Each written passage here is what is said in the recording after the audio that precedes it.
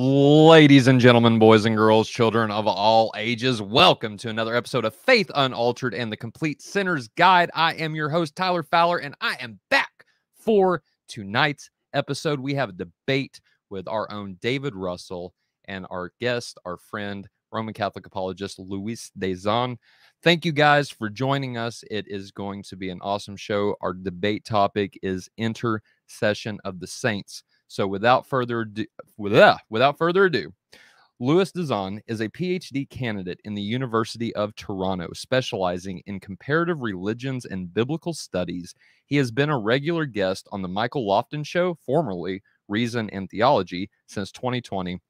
He also teaches sacramental preparation classes, including RCIA, First Communion, and Confirmation at a parish in the Archdiocese of Toronto. His hobbies include learning new languages, bird watching, and bicycling. Luis, thank you for joining us. I am excited to get this debate underway. And in the blue corner, our co-host David Russell is one of the hosts and producers of this show, Faith Unaltered. He is also a master's student at Trinity Bible College and Theological Seminary, majoring in philosophy and apologetics. He has written several articles, appeared on several podcasts, had a blog spot on the Poached Egg website, and was a contributing author of the book, Surviving Corona, Believers and Non-Believers Examine Their Worldview During This Time of Crisis. David, it is a pleasure to host and moderate this debate. I'm excited for you, brother. We are going to get started. Luis will lead this debate. The guys will both have 20-minute opening statements, followed by a short 5-minute rebuttal. Then we'll move into cross-exam. Luis will question David for 10 minutes. Then David questions Luis for 10 minutes. Then we're going to do something a little bit different, but a Faith Unaltered specialty. We're going to have a little informal dialogue going on between the two participants and myself. I'm going to be able to jump in on this one and ask clarifying questions and things of that sort. So a little bit different than a true formal debate, but formal nonetheless. And then we'll end with Luis giving a 2 to 5 minute closing statement, followed it up by David with the last word. So guys, oh, by the way, and after that, we will be taking audience questions where super chats will have priority. We can't promise we'll get to all the questions, but if you send us a super chat by clicking that little $sign down there at the bottom of your screen, we will make it a priority and do our best to get to that. Guys, thank you for joining us. This is going to be fun. Is there anything that y'all would like to say before we get started? Luis, since you are our guest, I will give you the floor first, my friend. Oh, no, I just want to say it's a pleasure to be here. It's only my second time being on the show, but, you know, if the first one is any indication, I know it's quite the pleasure to be here. So I'm ready to start anytime. Right on. Right on. Yeah, you know, Luis, I just want to thank you and everybody here tonight, or today. We usually go at night. But yeah, I just thank everybody that's here and everybody that's watching. I thank you, Luis, for participating and also for, you know, the rescheduling. And I'm sorry, guys, that I'm sick today. So I'm hoping I can be able to read without losing my voice, but we'll see how that goes. I'm here for you guys. I've taken some medicine. I should be okay, but that's all depending on God and medicine and everything else. Yeah. Before I begin, I do have a fan running in the background. It's not too loud from your end, is it? I can't hear it at all. I can't hear it at all. Okay, good. Good. It is a pretty hot summer day, so I need to have that thing on. Hey, secret. I got a secret for you, Luis. I got the same thing going on in my room, so I hope you guys can't hear it neither. I got it on low. But all right, y'all. Luis, if you're ready, I see you want me to share the screen down here at the bottom? Yep. All and right. You can start my timer now. Okay. So I am representing the Catholic as well as the Orthodox position on the case for the intercession of the saints, where I will show on biblical and historical grounds that this is a properly Christian practice. Now, as you can see on my introductory slide, I have an image on the right-hand side. This is Rachel from the book of Genesis. The reason why I have an image of Rachel here is that she will figure prominently in the arguments that I'm about to present. So I want to start off by saying in brief what the Catholic belief is. And instead of saying it in my own words, I would like to quote from Lumen Gentium, which is a document from the Second Vatican Council. So in paragraph 41 of Lumen Gentium, it states the following, quote, "Being more closely united to Christ, those who dwell in heaven fix the whole church more firmly in holiness. They do not cease to intercede with the Father for us, as they prefer the merits which they acquired on earth through the one mediator between God and man, Christ Jesus. So by their fraternal concern is our weakness greatly helped." So according to the Catechism and Lumen Gentium, the saints intercede for us from heaven, and through them we are assisted in our Christian walk. Now, is this a proper practice, or is this an unlawful accretion that has crept into the church over the centuries? My view is that this comes from the earliest ages of the Christian faith and is firmly grounded in scripture and tradition. So I'm going to pursue three lines of evidence here. The first line is the Jewish roots of the practice of the intercession of the saints. This will take up the majority of my presentation. Following that, I will talk about New Testament principles undergirding the intercession of the saints. And finally, we'll look at some early church documents that show how this was believed in practice from a very early period. So let's begin with Jewish roots. And here I want to start off with a quote from the scholar William Horbury. He has an article called "The Cult of Christ and the Cult of the Saints," which talks about the Jewish precedent for the cult of the saints. Shout out to Swan Sona for providing this article to me, by the way. He has a really good presentation on this topic, which I highly recommend. I'll try to do justice to the material in the time that I have. But Horbury, in the first page of his article, summarizes the case as follows. Angels have long been prominent in inquiry into the origins of the Christ cult, the martyrs and saints rather less so. This is partly because reverence for angels has obvious antecedents in post-exilic Judaism.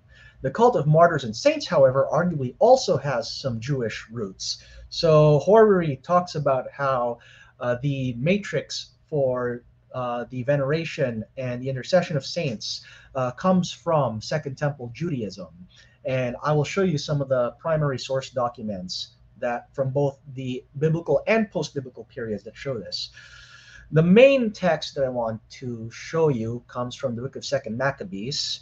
Now, for purposes of our debate, it is not necessary for me to establish the canonicity of 2nd Maccabees, although as a Catholic, I do regard this as inspired scripture. It is only necessary to note that 2nd Maccabees is an authentic historical document that details for us the beliefs and practices of Jews in the Maccabean period, which is about 100 to 200 years before the New Testament. So in chapter 15, Judas Maccabeus relates a dream that he had where he saw the high priest Onias, who had died earlier in the book, as well as the prophet Jeremiah, who lived several hundred years previously. So the passage runs as follows. Judas Maccabeus' dream was this. Onias, who had been high priest, a noble and good man, of modest bearing and gentle manner, one who spoke fittingly and had been trained from childhood in all that belongs to excellence, was praying with outstretched hands for the whole body of the Jews. Then likewise a man appeared, distinguished by his gray hair and dignity, and of marvelous majesty and authority. And Onias spoke, saying, "This is a man who loves the brothers, and prays much for the people and the holy city, Jeremiah the prophet of God." Jeremiah stretched out his right hand and gave to Judas a golden sword, and as he gave it, he addressed him thus: "Take this holy sword, a gift from God, with which you will strike down your adversaries." Now, a number of commentators on this, both Catholic and non-Catholic, have identified this as an early example of saintly intercession from beyond the grave. For example, the Eerdmans commentary on the Bible, which is a Protestant commentary, says the following on this passage. 2nd Maccabees 15:12 describes Onias' intercessory activity for the Jews. In the vision, Onias introduces another intercessor, a man of age, dignity, and authority, the prophet Jeremiah. Judas is thus supported by the prayers of both a high priest and a prophet, both dead. So, in the Second Temple period, this was already a practice that was established among the Jews. Now, it continued to be practiced even after the biblical period had ended. So, some might think that this practice may have existed among the ancient Jews, but disappeared later on. Such is not the case. Well into the period of Rabbinic Judaism, we see examples of this in a variety of documents. The most well-known rabbinic Jewish source, of course, is the Babylonian Talmud, which was compiled in the 6th century. And in Tractate Sota 34b, we have an example of Caleb from the book of Numbers, who went to the promised land with the spies. And according to the Talmud, he actually engaged in what we would regard as asking the deceased for intercession. So Tractate Sota says the following. Caleb held aloof from the plan of the spies and went and prostrated himself upon the graves of the patriarchs, saying to them, "My fathers, pray on my behalf that I may be delivered from the plan of the spies." So here we see that he asks for the intercession of the patriarchs to assist him. And it's not just the Talmud that records this. A number of Aggadic Midrash from the same time period attest to the same belief. Louis Ginsburg in Legends of the Jews records a number of these stories. One of the most prominent has to do with Joseph and his deceased mother, Rachel. So this is in volume 2, chapter 1 of Legends of the Jews. This is public domain if anyone wants to look it up themselves. But here we have the following really fascinating story. So this is when Joseph was sold into slavery and is on the way to Egypt. He passes by the grave of Rachel, and the following takes place.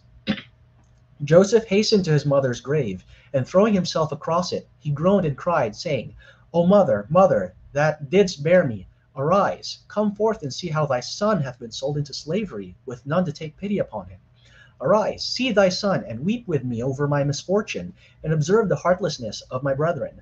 Awake, O mother, rouse thyself from thy sleep. Rise up and prepare for the conflict with my brethren, who stripped me even of my shirt and sold me as a slave to merchantmen, who in turn sold me to others, and without mercy they tore me away from my father.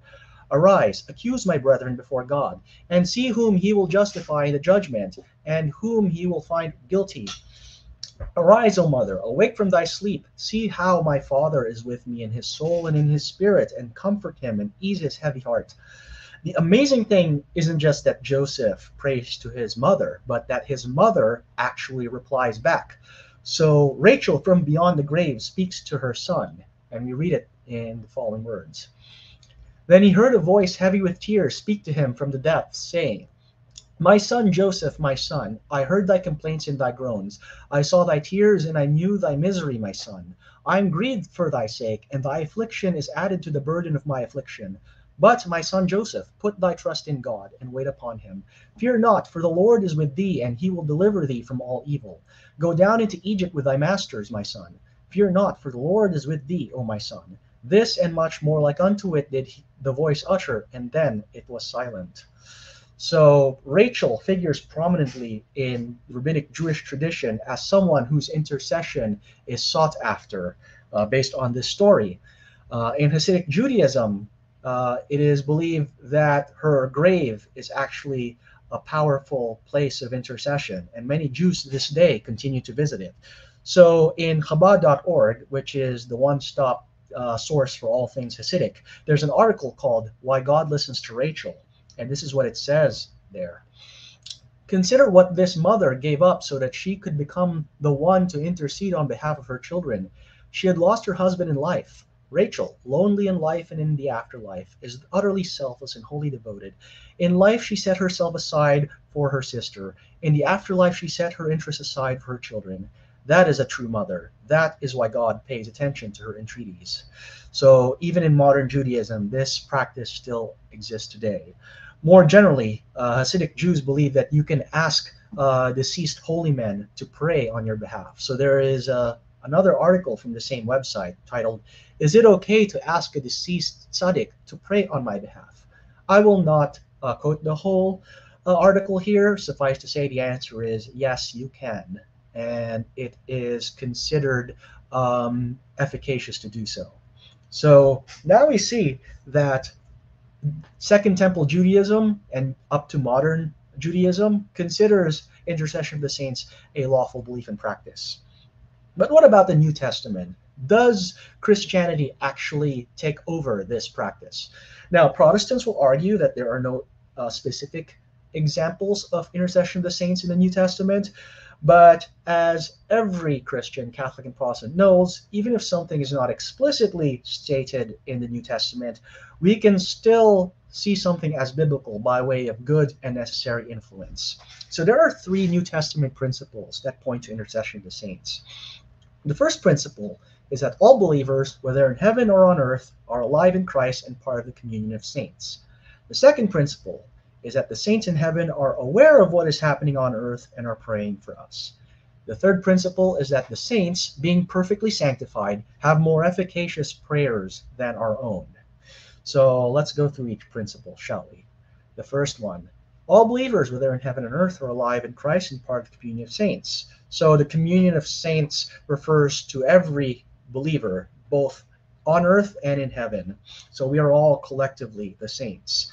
And this comes from Hebrews chapter 12, verse 1, where it says, therefore, since we are surrounded by so great a cloud of witnesses, let us also lay aside every weight and sin which clings so closely, and let us run with endurance the race that is set before us.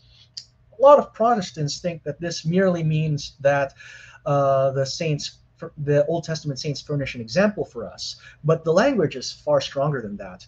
The verb perikeme in the Greek means to be located around some object or area, to be around or to surround.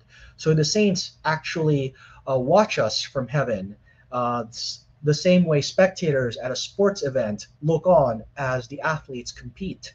And as we know, spectators are never passive. They are cheering on their team of choice. And this leads us to the second principle. The saints in heaven are aware of what is happening on earth and are praying for us. How many times have you heard Protestants say, the saints are too busy worshiping God in heaven to pay attention to what's happening on earth? This is an unbiblical concept. We know that the saints are very much concerned with what happens on earth.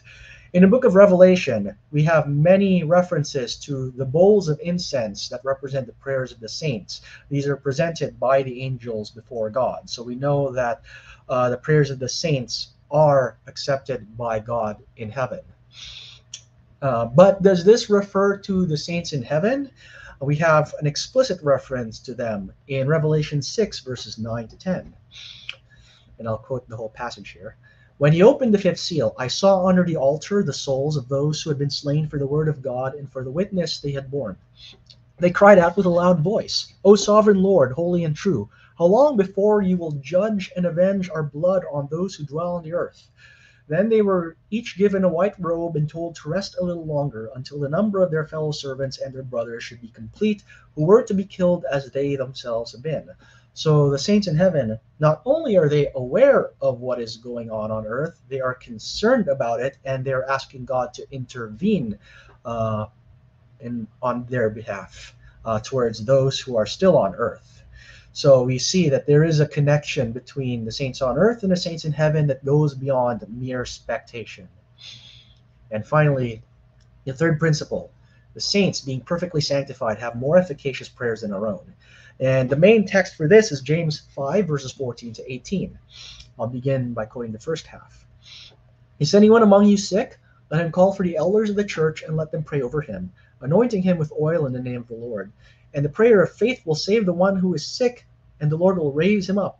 And if he has committed sins, he will be forgiven. Therefore, confess your sins to one another and pray for one another that you may be healed.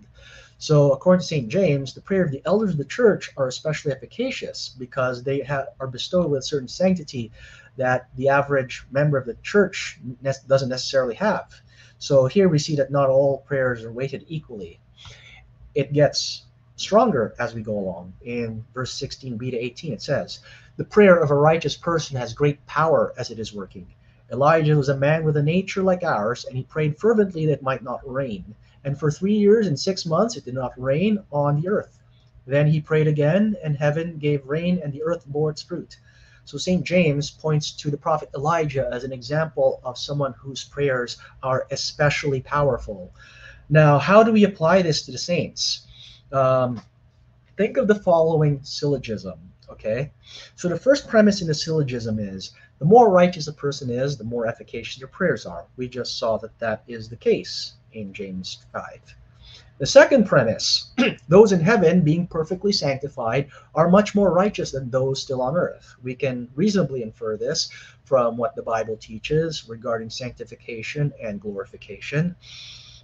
And when we take these two premises together, we get to the conclusion, therefore, the prayers of those in heaven are much more efficacious than the prayers of those on earth. If we take these three principles together, we have a good biblical grounding for belief in intercession of the saints. But how far back does this practice actually go? If we look at the patristic period, we have very early attestation for this practice, going at least as far back as the 3rd century. So I'll show you the quotes from a number of early church fathers that attest this practice. Clement of Alexandria, in his Stromata, which was written around the early 3rd century, says the following: "So is he, the true Christian, always pure for prayer. He always prays in the society of angels, as being already of angelic rank. And he is never out of their holy keeping, and though he pray alone, he has the choir of the saints standing with him. So, according to St. Clement, the saints all pray alongside the believer on earth." When we get to later in the 3rd century, this practice becomes stronger. In the Roman catacombs, for example, we see writings on the walls where Saints Peter and Paul are asked for their intercession on behalf of those who are still on earth. And then a number of mid-3rd century fathers speak to this practice. Origen, in his treatise on prayer, says the following: "It is not only the high priest who prays with those who truly pray, but also the angels who have joy in heaven upon one sinner that doth penance, more than upon 99 just who need not penance, and also the souls of the saints who have passed away." Likewise, Saint Cyprian of Carthage, in Epistles 56, says the following: "Let us remember one another in concord and unanimity. Let us on both sides of death always pray for one another. Let us relieve burdens and afflictions by mutual love." And then finally, one of my favorite quotes from the 3rd century. As you know, of all the saints that are in heaven, none is entreated more frequently than the Theotokos, the Blessed Virgin Mary. Both Catholic and Orthodox traditions have a strong tradition of seeking the intercession of the Blessed Mother. And this goes all the way back to the 3rd century. In the earliest attested Marian prayer, Sub Tuum Praesidium, we have the following. And I have the original Greek text as well as the English translation. So I'll just read the English text where it says: "Under thy compassion we take refuge, Theotokos. Do not disregard our prayers in the midst of tribulation, but deliver us from danger, O only pure, only blessed one." So as early as the 3rd century, we had Christians asking for the intercession of the Theotokos. And this shows us that this is the constant practice of the early church, which it takes from the New Testament and from ancient Judaism.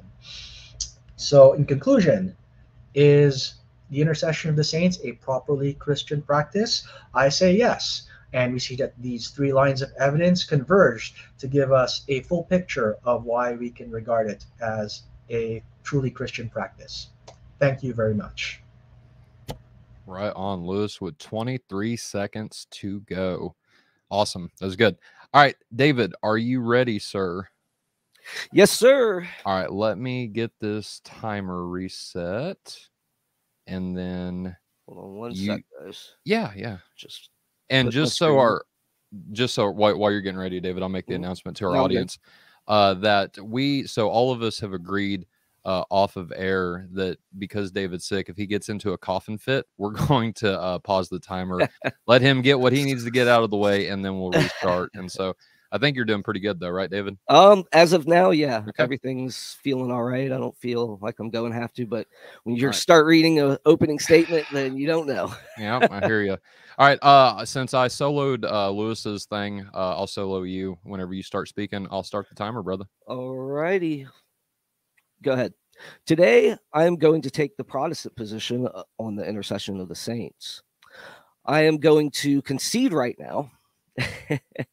Do the saints pray for us in heaven? Yeah, they probably do. There you go, Luis. You win the debate right now. But I think today this topic is so broad, it's really hard to narrow down one thing of what it means to have intercession of the saints or to participate in intercession of the saints. So do those brothers and sisters that go before us seem to intercede for those still on earth? I mean, I can understand why people think they do. I hope my mom isn't, quiet in heaven, my interlocutor tonight. Oh, yeah. So like my interlocutor in a previous discussion said, and I paraphrase, Revelation 6 seems to seal the deal, but does it? Should we really be deriving our theology about this subject out of apocalyptic passages? What actually is the meaning of intercession of the saints? Most Catholics that I have come into contact with don't mind the language of praying to the saints, while others rather call it praying with the saints, like the Hallow app, for example. The Eastern Orthodox I have met travel along similar veins, as a Semitic range of words that describe the practice doesn't bother them. However, when you look more into this practice, you can see it as a both and. For example, the Catholic Company tells believers to invoke their saint like this: call your saint and ask your petition, saying something like, for the intercession of your saint here, ask your petition here, finish your prayer with Our Father, the Hail Mary, and the Glory Be. The Arlington Diocese tells its adherents, which is in my state, O Almighty and Eternal Father, Giver of all gifts, show us mercy, show us your mercy, and grant, we beseech you, through the merits of your faithful servant, Saint Francis Xavier Cabrini, that all who invoke her intercession may obtain what they desire according to the good pleasure of thy holy will. While dictionaries vary, most have a definition for this specific context. They say, call on a deity or spirit in prayer as a witness or for inspiration. With these examples and definitions in mind, I will take to the position that I do not think Christians should be praying with or invoking saints. To demonstrate my position, I will address major key points that call into question the practice, ranging from topics like the historicity of invoking, venerating saints and those that have gone before, what the scripture actually says about invoking the dead on behalf of the living, and finally, what prayer is and is not. Finally, since this topic is rather large and broad, I will be going through some of the points Lewis brought up in our last conversation we had on Faith Unaltered. One of the first things Lewis brought up concerning the Jewishness of praying to the saints involved or a deceased loved one comes from a 20th century German work called The Legends of the Jews. He quoted the story of Joseph going to the grave of his mother, Rachel, and beseeching her for help and intercession. In the story, Rachel tells Joseph to trust the Lord and that the Lord is with him. Tyler, at this point, posed a question to him concerning if this constituted necromancy. Luis responded, saying, if we are to use rabbinic tradition to shed light on how these passages are understood, it is clear that not all Jews thought seeking this kind of intercession was a form of necromancy. And this is true depending on what era you might be looking into. However, an article written by Zvi Freeman states, yet for as long as there are records, Jews have been in the habit of asking the righteous men and women to have a chat with God on their behalf. According to Freeman, these records clearly are older than Deuteronomy 18:11 and 12, which states, let no one be found among you who sacrifices their son or daughter in the fire, who practices divination and sorcery, interprets omens, engages in witchcraft, or casts spells, or who is a medium or spiritist who consults the dead, anyone who does these things is detestable to the Lord. Because of these same detestable practices, the Lord your God will drive out those nations before you.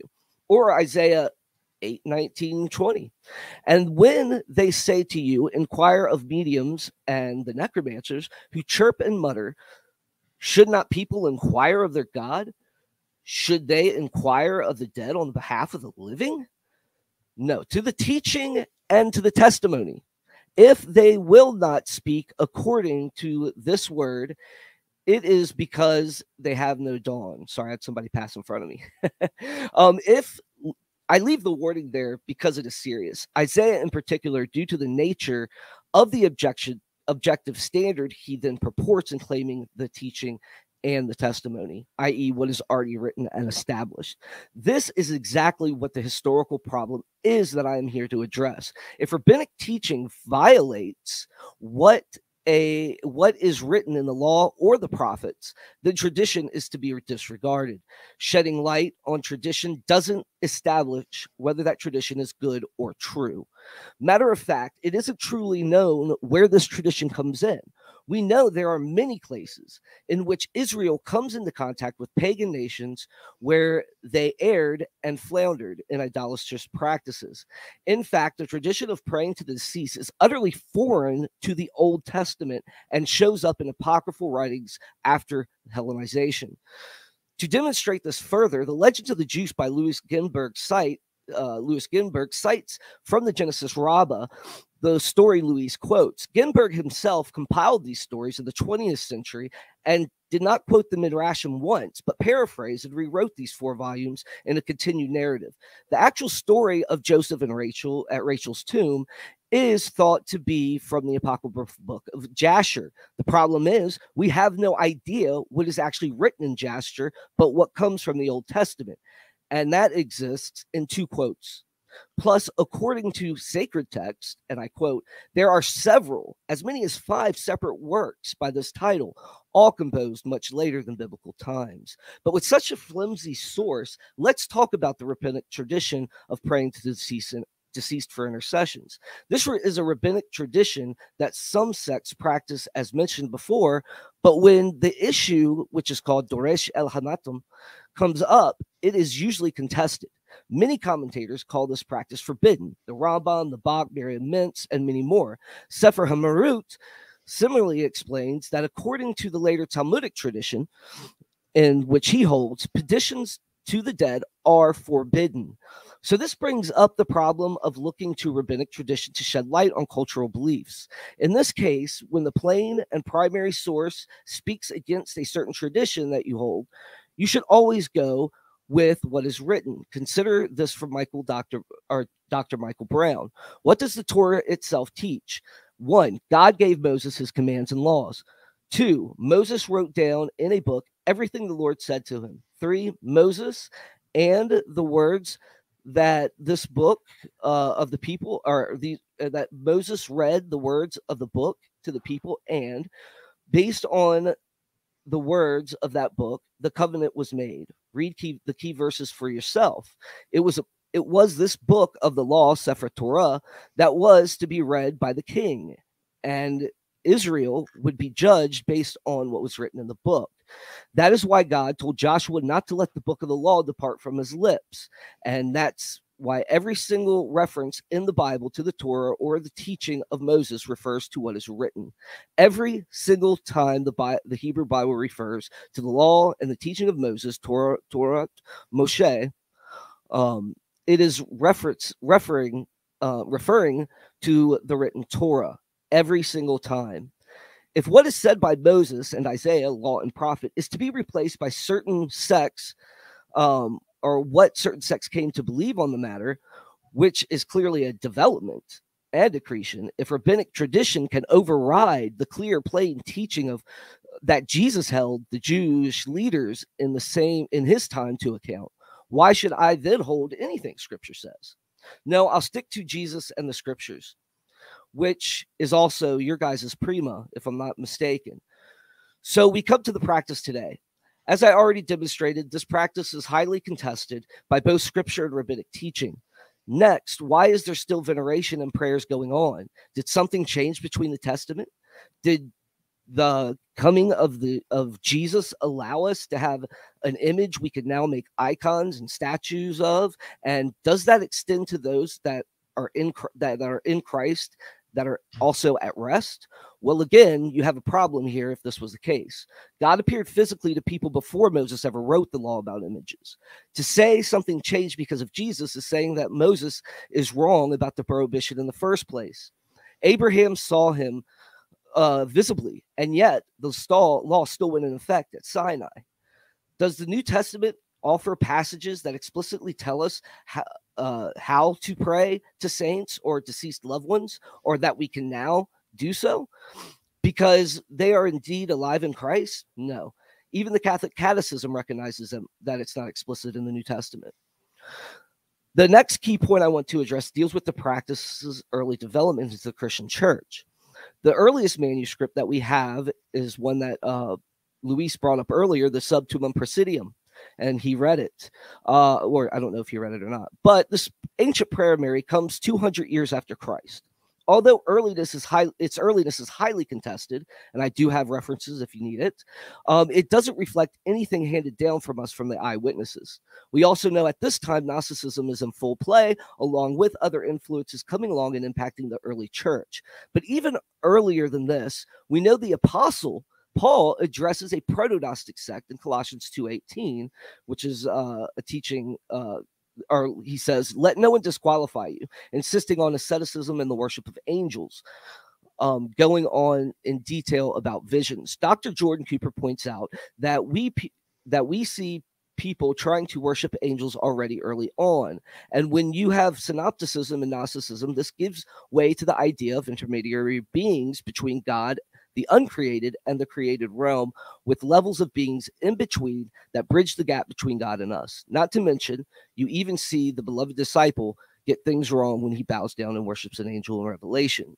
The point is, we can't base our theology of prayer on anything other than what Scripture tells us. We have no evidence in the New Testament that we ought to pray to anyone else but God. For the first 200 years of the church, we have no mention of praying to saints. It is only after these influences infiltrate the church that we see the doctrine begin to develop. There is also no mentions of prayers in any of the early apostolic fathers.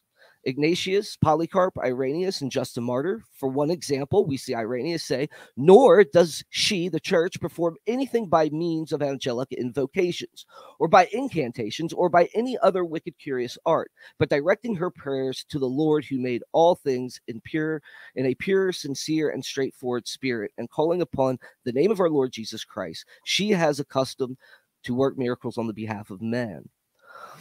All this to show that is most likely a development that comes along, and many Catholics are fine with that. Consider Cardinal Newman. He insists instead that it is possible for doctrine to develop and for there to arise statements expressed for the first time without these counting as new revelation. Another interesting thing to mention is how this doctrine develops to and looks like characteristics of the pantheonic gods of Rome and Greece. You see saints becoming patrons of all sorts of things. Cupid, known as the god of love. Now we have Saint Valentine filling those shoes. We even have a patron saint of sports, and according to Catholic.org, this is his prayer. Saint Sebastian, patron saint of athletes and sports, help me to do my best that I can aim high and always give my best effort. And if I should fail, give me strength to try harder. Amen. And again, we need to talk about the type of veneration given to the saints too. I have been mostly quiet on that front. Scripture does give us particular examples of praise for certain people, however. There is no act of veneration, though, that involves prayer. Catholics often mention the distinction between latria and dulia. And although I think the lexical differentiation is disproved by the Old Testament itself, I do want to mention that it is because the semantic domain of both words regarding religious worship come together and are used synonymously within the context of what avad means in Exodus 25, which comes to us in that way in the New Testament as well. I do not want to continue to beat that dead horse. Plenty of people have talked about it, but if anyone wants I could provide evidence for it. The fact is that we see from our EO and RC brothers is not what should be taking place. We should not be bowing down, kissing images or statues, or praying to saints. The main reason I say that is because these are indicative of other religions and not the unique Christian religion. First and foremost, prayer should not even involve anyone else but God. In this final section, I want to argue that our theology of prayer should come from the Bible. Catholics, like Louise, say that prayers to the saints can be found in Revelations chapter 5, 6, and 8. Specifically, in chapter 5, we read, "And he went and took the scroll from the right hand of him who was seated on the throne. And when he had taken the scroll, the 4 living creatures and the 24 elders fell down before the Lamb, each holding a harp and golden bowls full of incense, which are the prayers of the saints." The first thing, again, to be careful with is developing a theology of prayer from apocalyptic verses that require all sorts of assumptions in its interpretation. Revelation is a highly symbolic book. If our prayers are taken by these elders, never says they are saints, by the way, and given to God, are angels also receiving the wrath of God in bowls to be poured out, as in Revelations 14, I believe.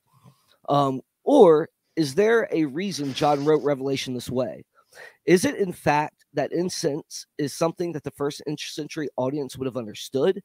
Incense refers to any type of plant material, such as spices or herbs, that are burned and to produce a sweet aroma through its smoke. In Exodus 30, God instructs Moses to prepare an altar of incense in the tabernacle, where priests would burn incense regularly. God says in Exodus 38 that these plans are so incense will burn regularly before the Lord for generations to come.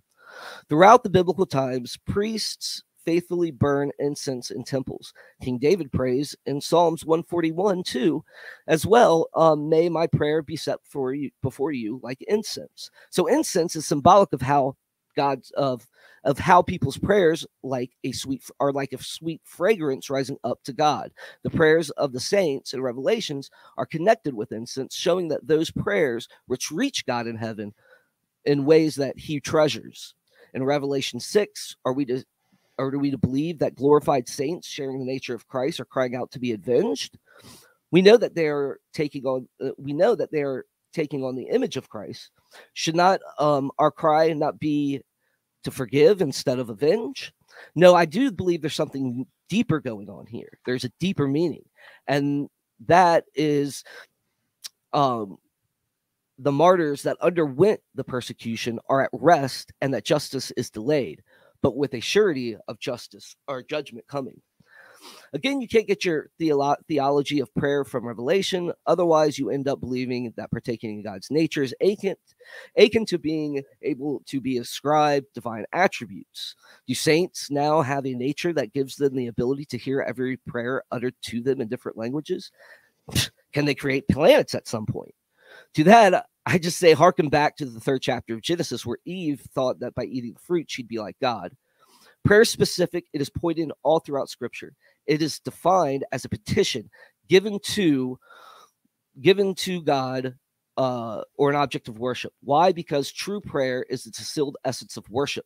It is humankind's verbalization of worship, confession, thanksgiving, and requests to the Father. Many lexical aids, and more specifically Liddell and Scott, define the Greek word proska, I don't even know how to say it, prosekumui, offers of prayer and worship. Even the Wells Catechism, page 290, question 329, ask, what is prayer? Their answer is, prayer is an act of worship in which we speak to God from our hearts. Throughout Scripture, every single example of prayer is directed at God alone. In fact, Jesus is asked how we should pray, and his answer involves worship and who to address. The echo resounds, my friends. I need you to forgive me. I need you to feed me. I need you to protect me, for you are the Holy One. I hope I have demonstrated this position well today. Thank you, guys, and I am done, and I'm about to cough majorly. You did good at not coughing, so you concede a minute. There's nothing else you want to say? Okay. All right, guys. That concludes our opening statements. So great job, both of you. And we are on to our 5-minute rebuttals. So let me set my timer. Oh, before you do that, I just want to say sorry to everybody if I couldn't read everything correctly. It's hard to read when you're congested like this. So I hope everything was clear. It happens. All right, Lewis, I'm ready to start the timer when you start so speaking. Before you start, I just want to turn my share screen on again. Yeah, I have my Verbum app up because I feel it's easier to discuss text when you have them on the screen. So you can start my timer now. So I want to start off by restating some elements of the Catholic position in response to what David says. First of all, I want to mention the fact that as Catholics, we do agree that divination and necromancy are abominable practices. The Catechism states no less in 2116, where it says, all forms of divination are to be rejected. Recourse to Satan or demons, conjuring up the dead, or other practices falsely supposed to unveil the future. So we agree that divination and necromancy are evil. Where we disagree is what constitutes divination and necromancy. Now, do the passages in the Old Testament just quoted go against the practice that I've stated? Let's take a closer look at some of these texts, shall we? So the main text that our friend David quoted was Isaiah 8:19, where it says, and when they say to you, inquire of the mediums and the necromancers who chirp and mutter, should not a people inquire of their God? Should they inquire of the dead on behalf of the living? I think we need to clarify what mediums and necromancers are. So the relevant words in Hebrew are ovot and yidonim. So Brown Driver Briggs describes an ov as someone who seeks the dead for instruction, and that probably has something to do with ventriloquism. So an ov is trying to obtain information from beyond the grave by illicit means. Yidoni functions in roughly the same way. So yidoni actually comes from the Hebrew verb yada, means to know. So a yidoni tries to obtain knowledge from the dead. So here we see a difference between intercession to saints and necromancy, because the person who asks for the intercession of the saints isn't trying to obtain information from the saints, although God may choose to divulge that information if he chooses to. Instead, we are asking the saints to go to God on our behalf. So the purpose is different. Moreover, we would be in trouble if every single instance of communicating with the dead counted as necromancy, because that means that the Gospels have instances of necromancy in them. Think of the Transfiguration, Matthew 17, where Jesus is speaking to Moses and Elijah who are up on the mountain. Think of the parable of the rich man and Lazarus, where the man who is suffering in the worst part of Sheol is asking for Abraham's intercession. He even asked Abraham to send Moses to warn his still living brothers. Interestingly, Abraham never says that it's impossible for Moses to go up. He merely says that even if he did, it would not convince them. Now, moving forward to New Testament passages, I want to ask Tyler, why can't we, sorry, not Tyler, David, why can't we use Revelation to derive our theology of the saints? After all, Revelation is one of the clearest pictures that we have of what goes on in the next life. In there, we see how heaven operates. We see what the glorified saints are doing up there. And this is the best window that we have. And they do point to the saints being concerned with what happens to us. So I think it is fair to say that we should look at Revelation to know what the saints are doing. And some of the arguments that David says on using the Bible to form a theology, if we take them to their logical conclusion, they would prove too much. For example, if we are merely to use language the way the Bible used it, we can't derive a properly Trinitarian theology. For example, after all, we say that God is one ousia and three hypostases, but the Greek New Testament never uses the term ousia and hypostasis in that way. The words do occur, but the way they're used is totally different. And we can't use the Lord's Prayer as a way to delimit how we should pray, because if we use that argument to its logical conclusion, not only can we not pray to the saints, we can't even pray to the other persons of the Trinity. After all, Jesus never told us to pray to him, and we have no example in the New Testament of prayers to the Holy Spirit. Finally, in my remaining 15 seconds, I noticed that most of David's arguments regarding the early church are arguments from silence. The problem with arguments from silence is they can run both directions. Even if the early church fathers prior to the 2nd century never mentioned a practice, that doesn't mean it was not present. And I can argue the opposite, that the fact that they don't argue against it means that they approve of it. And that's all I have to say. That's it. All right. Good job, Lewis. David, you are up, my friend, and thank you for the, man, I'm going to butcher this name, so if any of y'all know it, please correct me. But Jib just sent us a $5 super chat. We will get to that first whenever we get to the audience Q&A. But David, let me set my timer real quick like. All right, I am ready to go. I'll start the timer whenever you start speaking, sir. 5 minutes. Yes, I noticed I didn't get an answer about the Jewish roots and traditions here that Louis cited earlier. He didn't address my opening in that regard. So I do want to say that what he did address, like Sota 34, there are several other people that don't talk about that because they don't think that that Asiatic text actually has that much authority. Also, he quotes James on Elijah, but again, it's not about Elijah. Was actually here on earth praying. So, I mean, I don't know where this falls into his notion of the whole merits that we don't have these, that we're in weakness here, because Elijah was in weakness, yet it still didn't rain.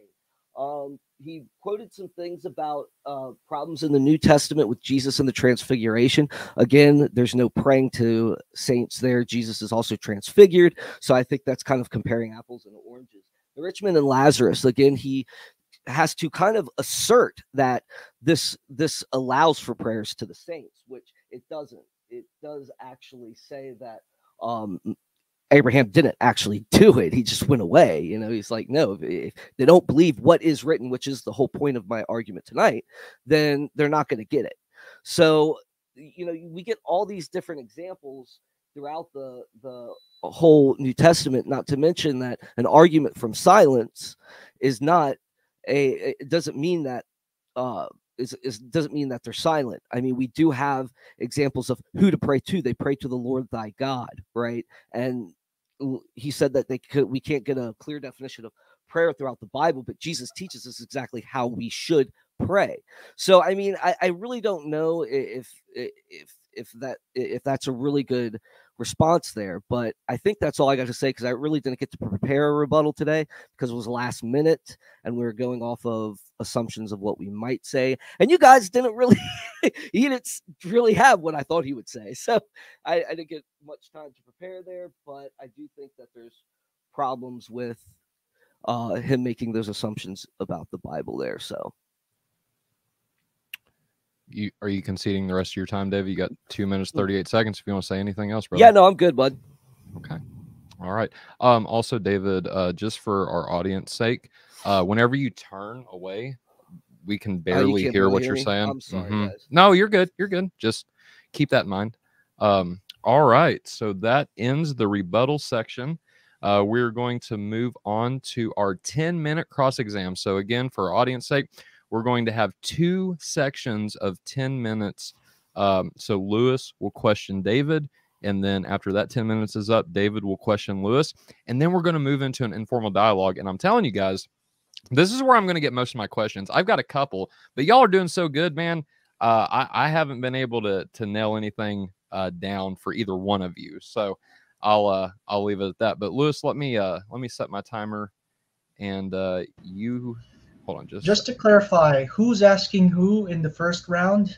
You can go. Yeah, you will be asking David questions, and then in the next round, David will ask you questions. Right. All right, Okay. I'll start the timer when you start speaking, sir. All right, so I do have a number of questions relating to some of your points. Let's start with hermeneutics, okay? Because it seems to me we read the Bible differently. Um, in the Westminster Confession, it says, the whole counsel of God concerning all things necessary for his own glory, man's salvation, faith, and life is either expressly set down in Scripture or by good and necessary consequence may be deduced from Scripture. So my first question is, do you agree with the Westminster Confession that things that are not expressly stated in Scripture may be deduced from it by good and necessary consequence? I don't know what that has to do with the topic tonight, but it's related. Or today. I'm gonna but so oh yeah, and that's the thing. I'm not gonna allow you to lead like that. So if you have a question regarding the topic, I will address it if it's having to do with prayers to the saints and intercessions. I don't have the Westminster Confession right here in front of me to be able to answer that. My basic question is, do you believe that we can derive a practice from Scripture by way of inference, even if it's not expressly stated? Again, I would say yes. Yes. All right. So allow this to go on. Go. All right. So on the topic of prayer, would you say then that we can derive principles for how to pray from Scripture that aren't necessarily explicit instructions on how we should pray? I believe that the New Testament is sufficient in giving us tons of examples on how to pray. And because they give us those examples, we should follow those type of formulas. So I think that the New Testament is sufficient in doing that. So I don't know what you're getting at and how this involves prayer to the saints. I know you're probably leading up to something, but do you believe that we can pray to all three persons of the Trinity? I usually don't even think about it. All right. So, I'm assuming we're all Trinitarians here. Yeah, absolutely. So would you be okay with saying a prayer that's addressed to the Holy Spirit? The way I do my prayer life is really not relevant to praying and how to pray to saints. So I'm just going to skip on that one, buddy. I'm sorry. I don't mean to be a jerk, but I want to know, I want pointed questions that have to do with prayers to the saints. Exactly. Not let's lead up to this and get a I gotcha moment, Okay. So would it be fair to say that Scripture nowhere explicitly says that we should pray to the Holy Spirit? Would that be a fair statement in your regard?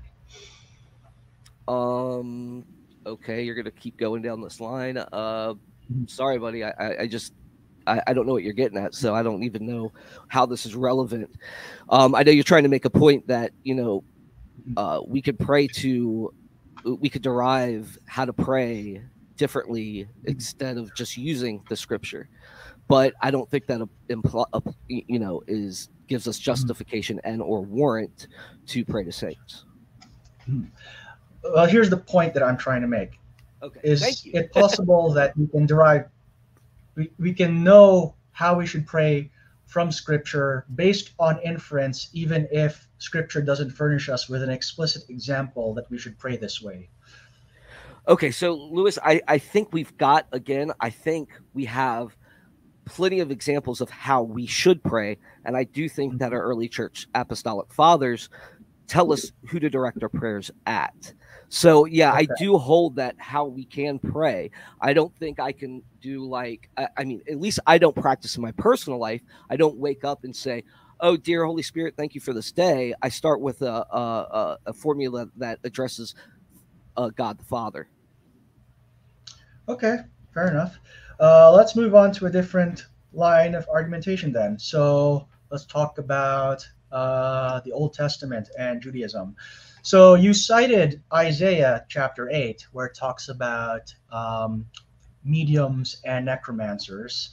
In your view, what constitutes necromancy?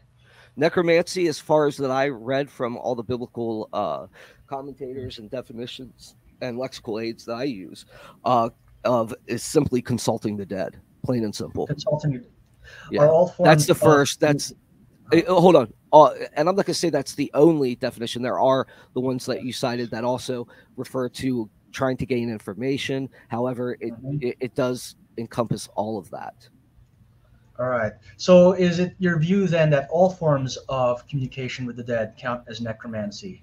That could be seen as very much, and that is actually debated in ancient Judaism. So, and I listed that in my opening statement of who actually thought that it violated Doresh El Hamatan.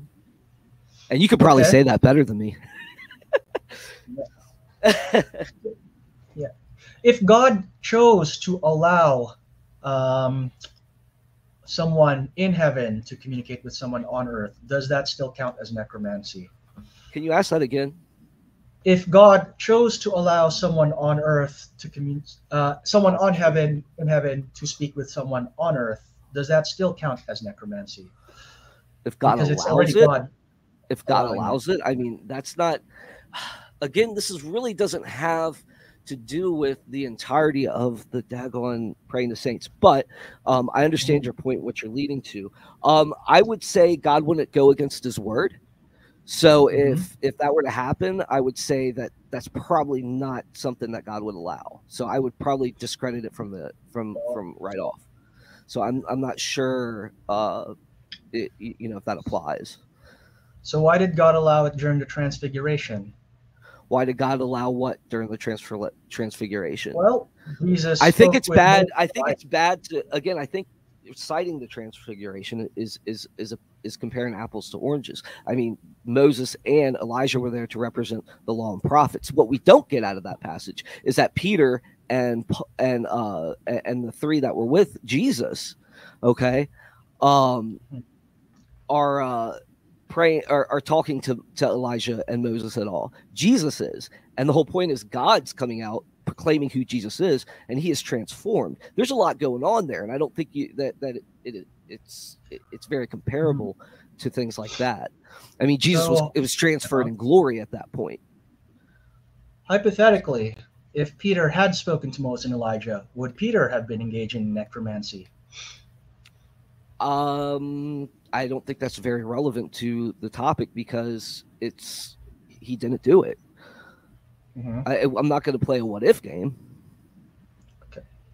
Okay. So it all leads up to it, but you say we can't use the Transfiguration. Is it your view then the Transfiguration is meant to be a one-off occurrence? A one-off occurrence. Well, it was a one-off occurrence. It only happened once. We only got a record of it happening once. So, I mean, So, I mean, next question. Okay. So, you say in Judaism this was a contested issue. Okay, got 2 minutes left. When do you have any ideas of like how and when this practice entered into ancient Judaism? I don't think any of us have a direct date. I don't think you guys have a direct date. I don't think any of us have a direct date of when this actually infiltrated. I believe that you could start seeing it during the period of where Jews began to being impacted by Greek culture and so forth during Hellenization. So, and that's a long process. And even you said before, Luis, that Second Temple Judaism is very diverse. So I can't say that, this is a wide or a mainstream practice at the time, because it's obviously not. It's debated, and it's actually rejected in the later Talmudic traditions. So is Second Maccabees affected by Hellenistic religious ideas? Absolutely. I mean, we get ideas that it was originally written in Greek. So, I mean, this is debated. This is constantly debated, and it's an apocryphal work. So I don't even hold it as reliable, as authoritative, as more authoritative. But I also see a lot of things the Maccabees did wrong within the text itself. But I don't know if that answers your question at all, my friend.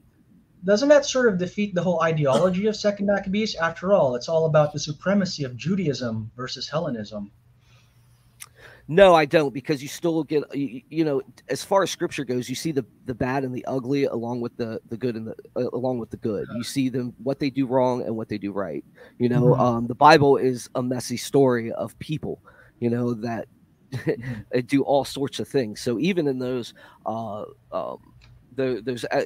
Deuteronomical stories, you see history there. So I mean, I agree with you on a lot of what you said about it actually being a historical source. I mean, I would never say that, but Oh, sorry. You can finish your statement, David. No, I'm good. Okay. I think I made my point. Luce, did you get my point there? Yeah, to an extent. I don't think I agree with the point, but I see where you're trying to go with it. Okay.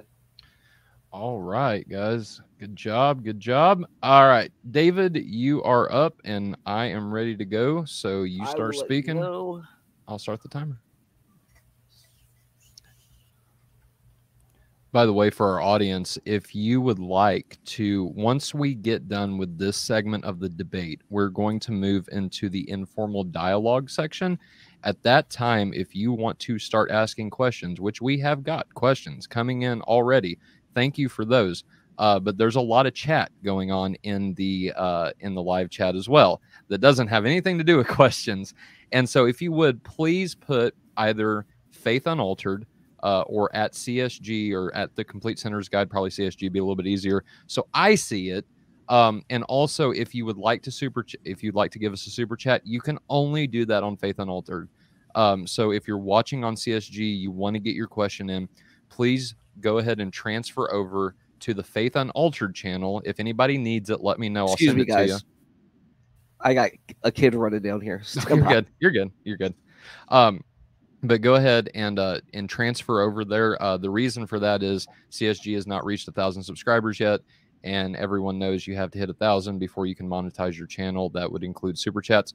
So if you want your question asked, please transfer over to Faith Unaltered channel. Like I said, let me know in the comments if you need that link. I'll send it to y'all, and you can send your super chat there.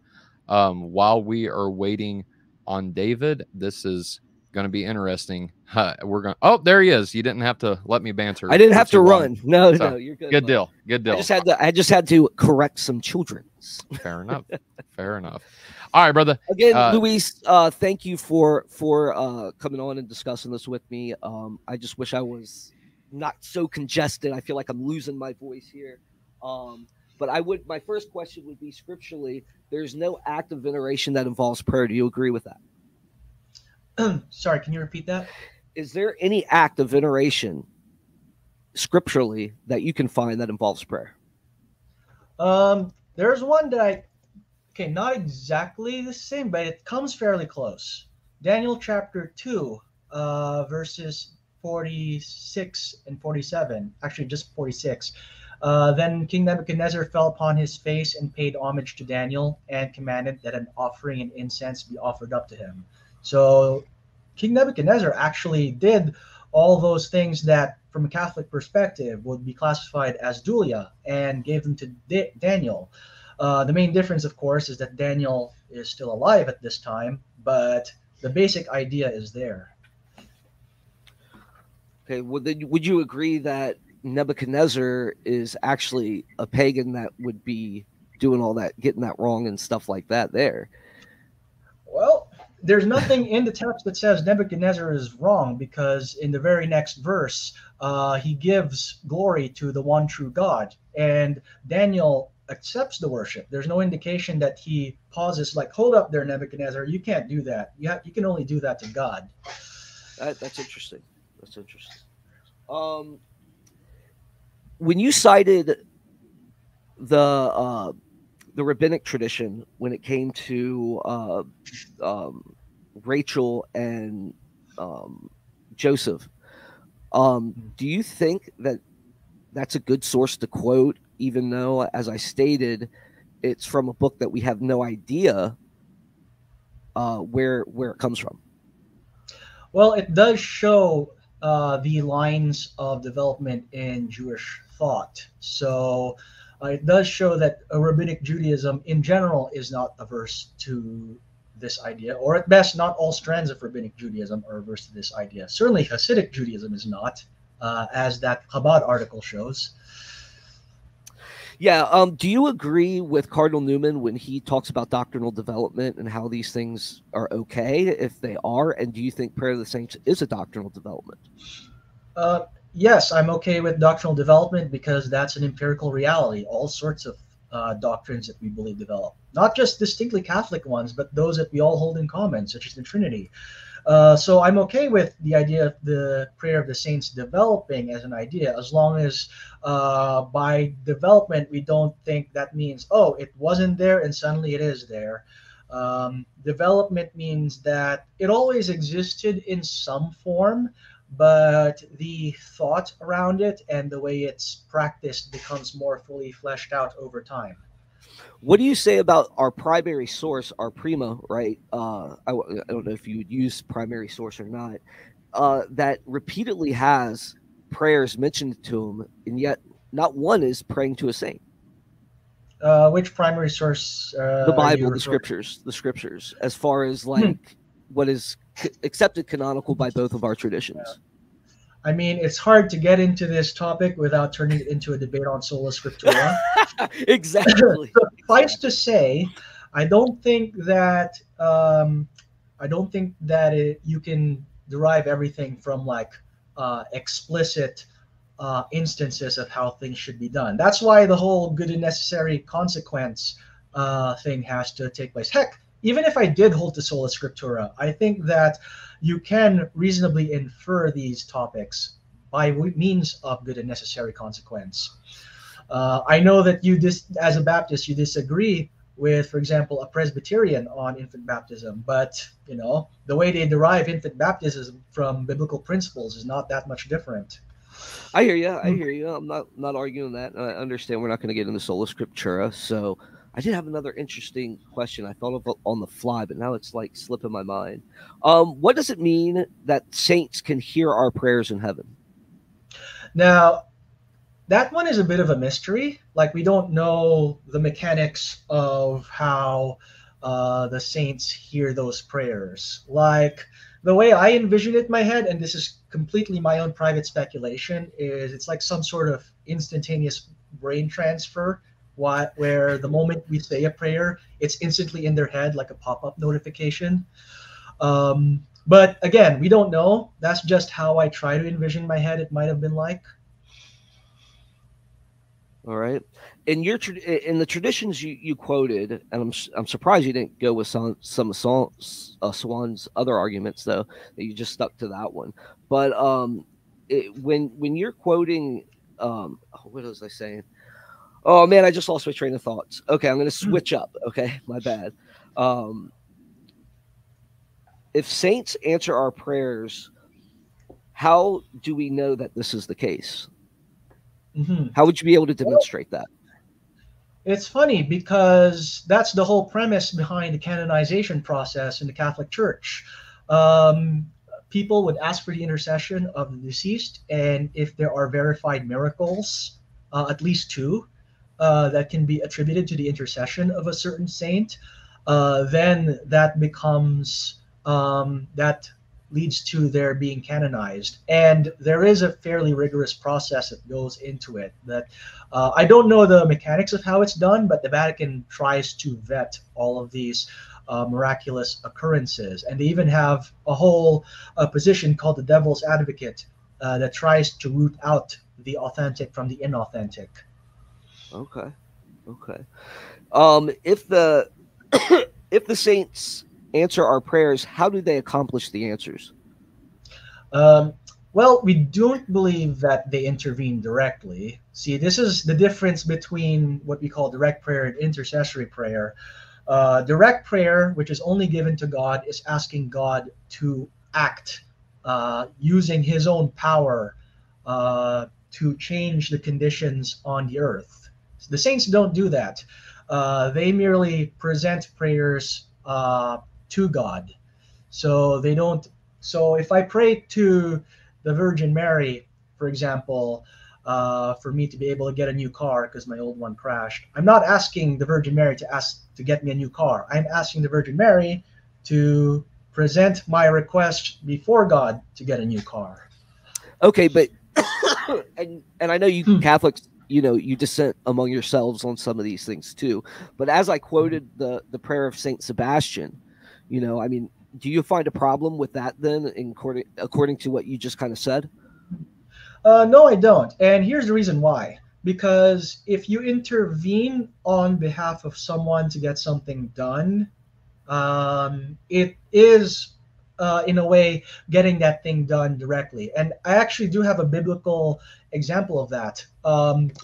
In James chapter 5, it says that if you bring someone from wandering away from the faith, you have saved that person. Well, we didn't save that person. Christ saved that person. But by bringing that person to the Savior, in a sense, you are saving that person. In the same way, if we ask a saint to intervene on behalf of something and that thing gets done, from a practical perspective, it's the same as if the saint got that thing done. Okay. Final question. If the saints transfer our prayers to God, why is it necessary, since God already knows the intents of our hearts and the Holy Spirit actually communicates that? For the same reason you would ask any of your friends on earth to pray on your behalf, to multiply the number of voices that are presenting that prayer before God. All right. I'm good. I don't know how much time I had left. I didn't want to start. You have a minute 8, so keep going. All right. Yeah. All right. Just one last question then for fun. Do all or some of the saints in heaven know all earthly language, all earthly language, all at the same time, or time so they can hear all the prayers? God gives all of them a Starfleet comm badge equipped with the universal translator. That's how it works. I do love that. I will take that and agree with it, since I am a huge Trekkie. Yes. So I like to think that the languages up in heaven function on Star Trek logic. That would be cool. I was about to make a Force joke, but that's Star Wars. So yeah, get out of here. I know, right? Star Wars is better. Anyway, all right, guys. Thank you so much for that dialogue between yourselves. We're going to continue the dialogue, and I'm not going to set a timer for this one. We're just going to kind of go until we decide to not go anymore and move on to the closing statements and then audience questions. Again, for our audience, if you would like to start asking questions at this time, please do that. Again, whether you're watching on Faith Unaltered, whether you're watching on CSG, please put at whichever one you're watching on, Faith Unaltered CSG, and I will see it. There's questions being asked in the chat right now, but they're directed to the listeners, and so I don't want to get a question mixed up that's actually asked for somebody else. So please either put, "Hey Tyler, I got a question for David or Lewis," and that's another thing too, y'all. Please put who your question is for. And that would help me out a lot as well. And so y'all, I'm going to show you guys something real quick, and y'all are going to laugh. So I got two things. I've got one thing for David. I've got one thing for Lewis, because what you guys see, all these mark outs right there, I'm writing it down as you guys are starting to address it. And I'm like, well, there goes that one off the list. And so it's cool because we all, I think, are on the same page in a way. And I like that. And so I'm going to let you guys go a little bit. David, if you want to continue on the questioning you were on, go for it. Lewis, if you want to, if you thought of a question, go ahead. I'm going to save my interjections for a little bit later, though. Is it so you mentioned earlier Gnostic influence as a possible cause of why prayers to the saints may have begun in Christianity. So is it your view that this is a form of Gnosticism? I think definitely Gnosticism did play an early part. I mean, we see a lot of Platonic thought in some of our fathers and so forth. So yeah, I think it's very possible that this could have been something that developed as that idea of intermediaries, you know. And the funny thing is, where you think that it should be addressed by the church fathers, it's not. You know, where you would see where you think that if they were, if prayers to the saints was a common practice, when they're actually addressing like Gnostic connections and stuff like that, they don't say, "Oh yeah, I kind of understand you," because we have saints that we pray to. No, they don't. They strictly go, "No, we pray to God only." And that's kind of something that strikes me as odd. And so it comes from a lot of correlation, or not correlation, but looking at various different church fathers and seeing where, you know, this could be, and not only that, but seeing the influences, knowing what that is. Sorry. That's so Saint Clement of Alexandria and Saint Cyprian of Carthage were both influenced by Gnostics. I mean, they could have been. I'm not sure that it's totally foreign to, and even some of the influences, maybe some of the principles of Gnosticism that were in there. And I'm not going to say all of them. I'm not going to make that claim, but there's some ideas that might have had some merit to them. That they thought philosophically that were okay. Can you give me an example of intercession of the saints in a Gnostic document? I don't have any off the top of my head, but I could give you notions of the intermediaries and stuff like that. And maybe I could give you that somewhere down the road. I don't have that. Are you talking about emanations? Because we know emanations were a thing in Gnostic cosmology. No, I'm not talking about that. I would have to get the source that I read earlier on that. All right. I didn't really have all of it written down there. Mm-hmm. So do you actually think that this was what gives you the idea, and where do you find this historically, that this was a widespread practice among Judaism when they actually do address it as Doresh Hamak? Did I say widespread? You did. You did. I would go with the, you know what? That may have been a misspeak on my part. I would go with the more modest. It was known among Second Temple Jews. It's hard to say how widespread any given practice is, given the evidence that we have. The most we can say is it existed, and at least some Jews believe this. Yeah, and I would tend to agree with you there. So. But if you want the next topic, I just want to clear that up. I'm glad you said it wasn't. You didn't make the claim that, because I've heard a lot of Catholics actually, try to make it, make it more than what it is. But see, here's the thing that goes with a lot of things, even things that Catholics and Protestants will agree on. For example, some of the ways you understand the coming of the Messiah. There were Jews who hold to messianic concepts that are similar to what early Christians believe, and we use that as evidence in favor of Christianity. But how widespread actually were some of those messianic concepts? It's hard to say with certainty. So the most we can say is that those ideas were there, and they were in the air, so to speak. Yeah. Do you want to hand it over to Tyler for a question real quick, or do you want to go again, Luis? I can go either way. Tyler, I'd like to hear what Tyler has to say. Yeah. Actually. Well, yeah, so since we're in the vein of Gnosticism, my question, and this is to both of you really, not anything, directly to either one of you, but both, because I'm wondering, and I think, guys, correct me if I'm wrong on this, but Gnosticism as a ideology isn't necessarily a direct offshoot of Christianity, is it? Like, Gnosticism exists even before Christianity in some aspects. Am I right on that, or am I totally wrong?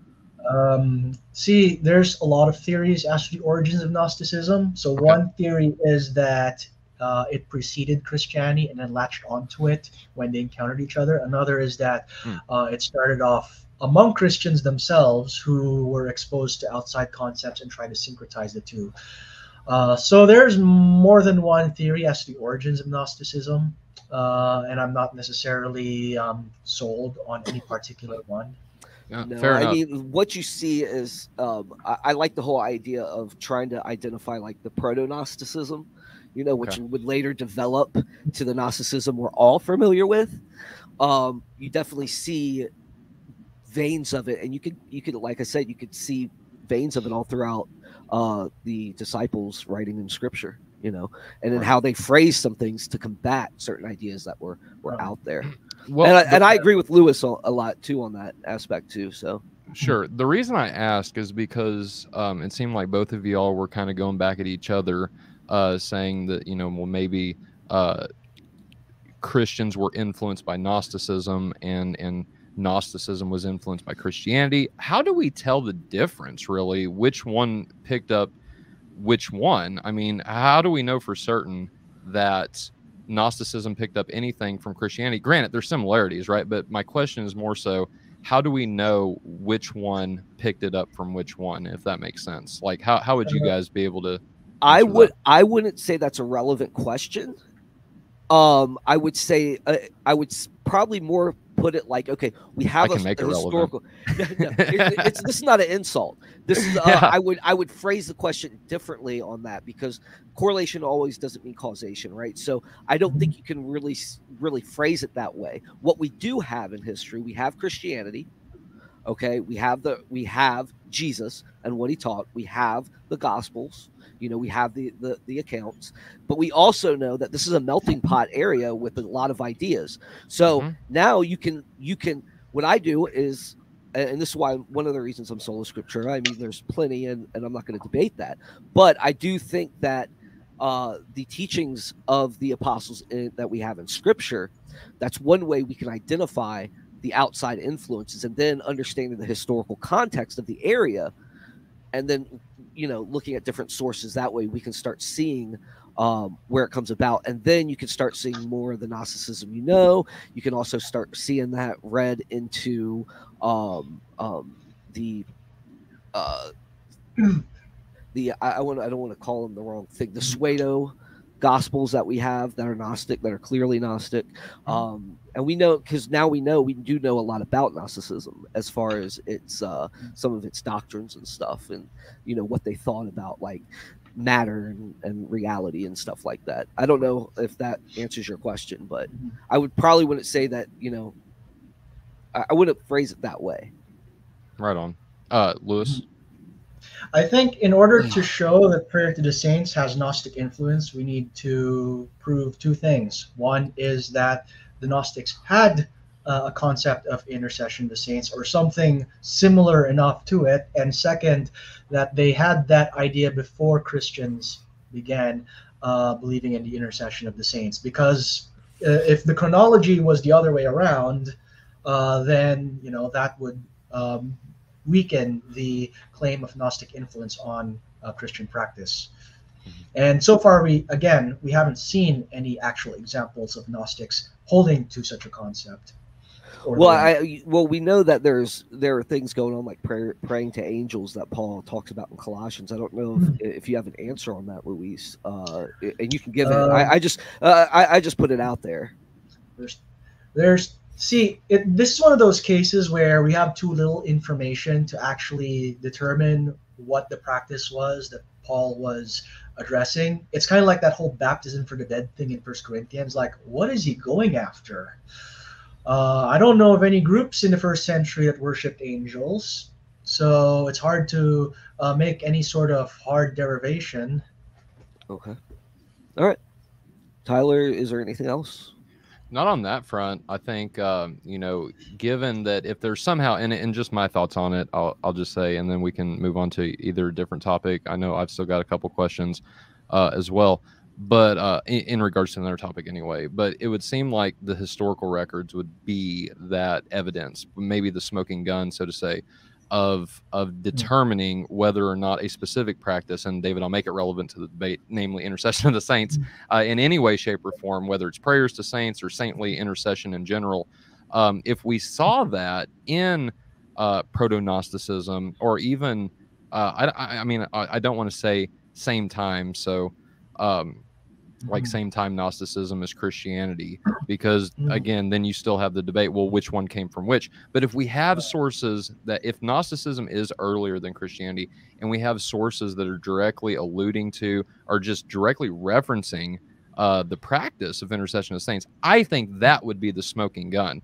I don't know, Lewis, I think you did touch on this, given that we're on historical data.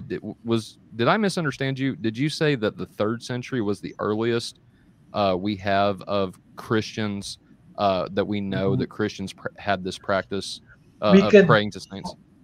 We could possibly infer it from the martyrdom of Polycarp, which, if we did that, would push it back to the mid-2nd century. But the martyrdom of Polycarp is a little ambiguous on that front. It does show that the early Christians honored the saints and collected their relics.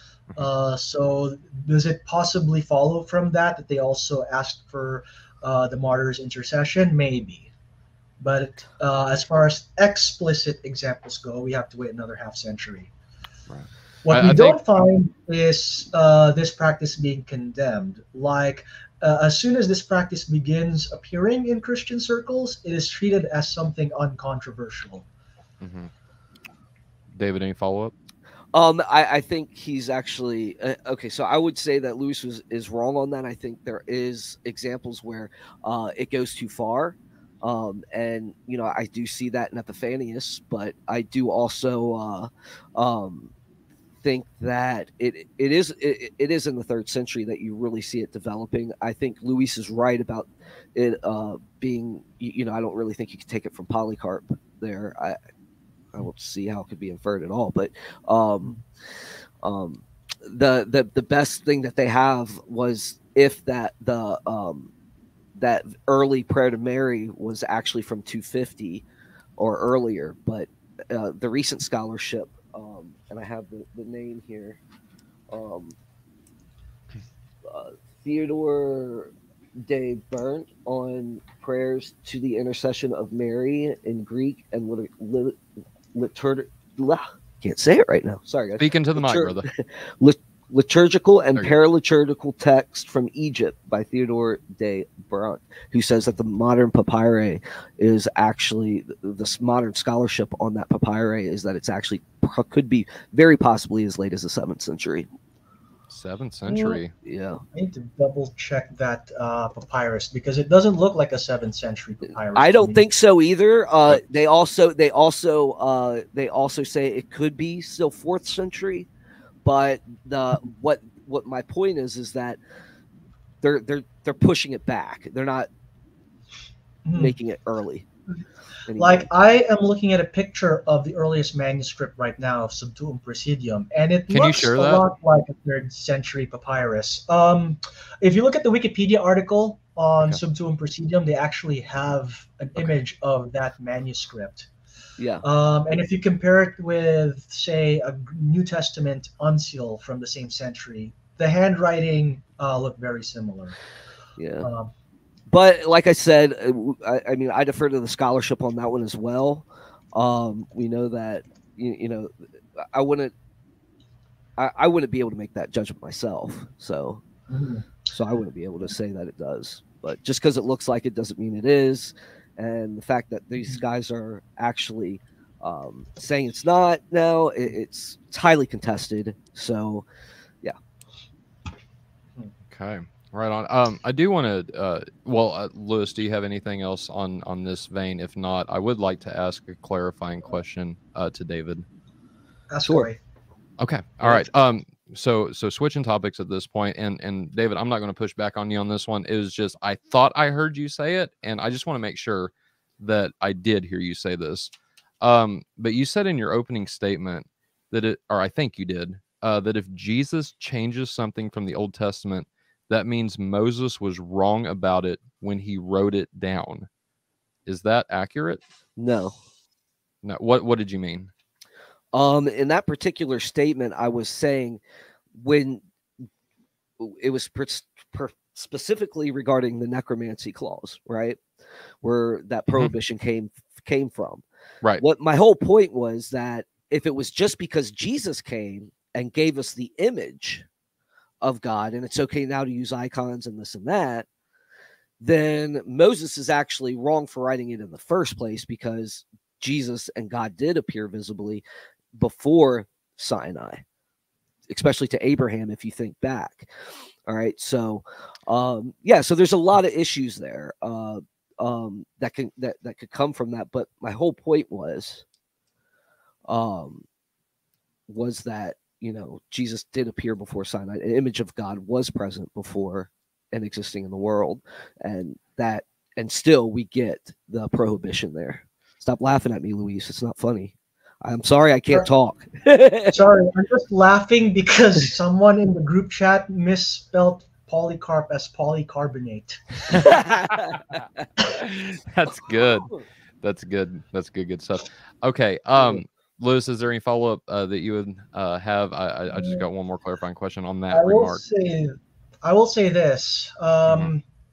Like, Moses may not have been wrong, but some of the ways he was interpreted could have been wrong. And we know that at least some of the rabbinic interpretations were wrong because Jesus corrects them in the Sermon on the Mount.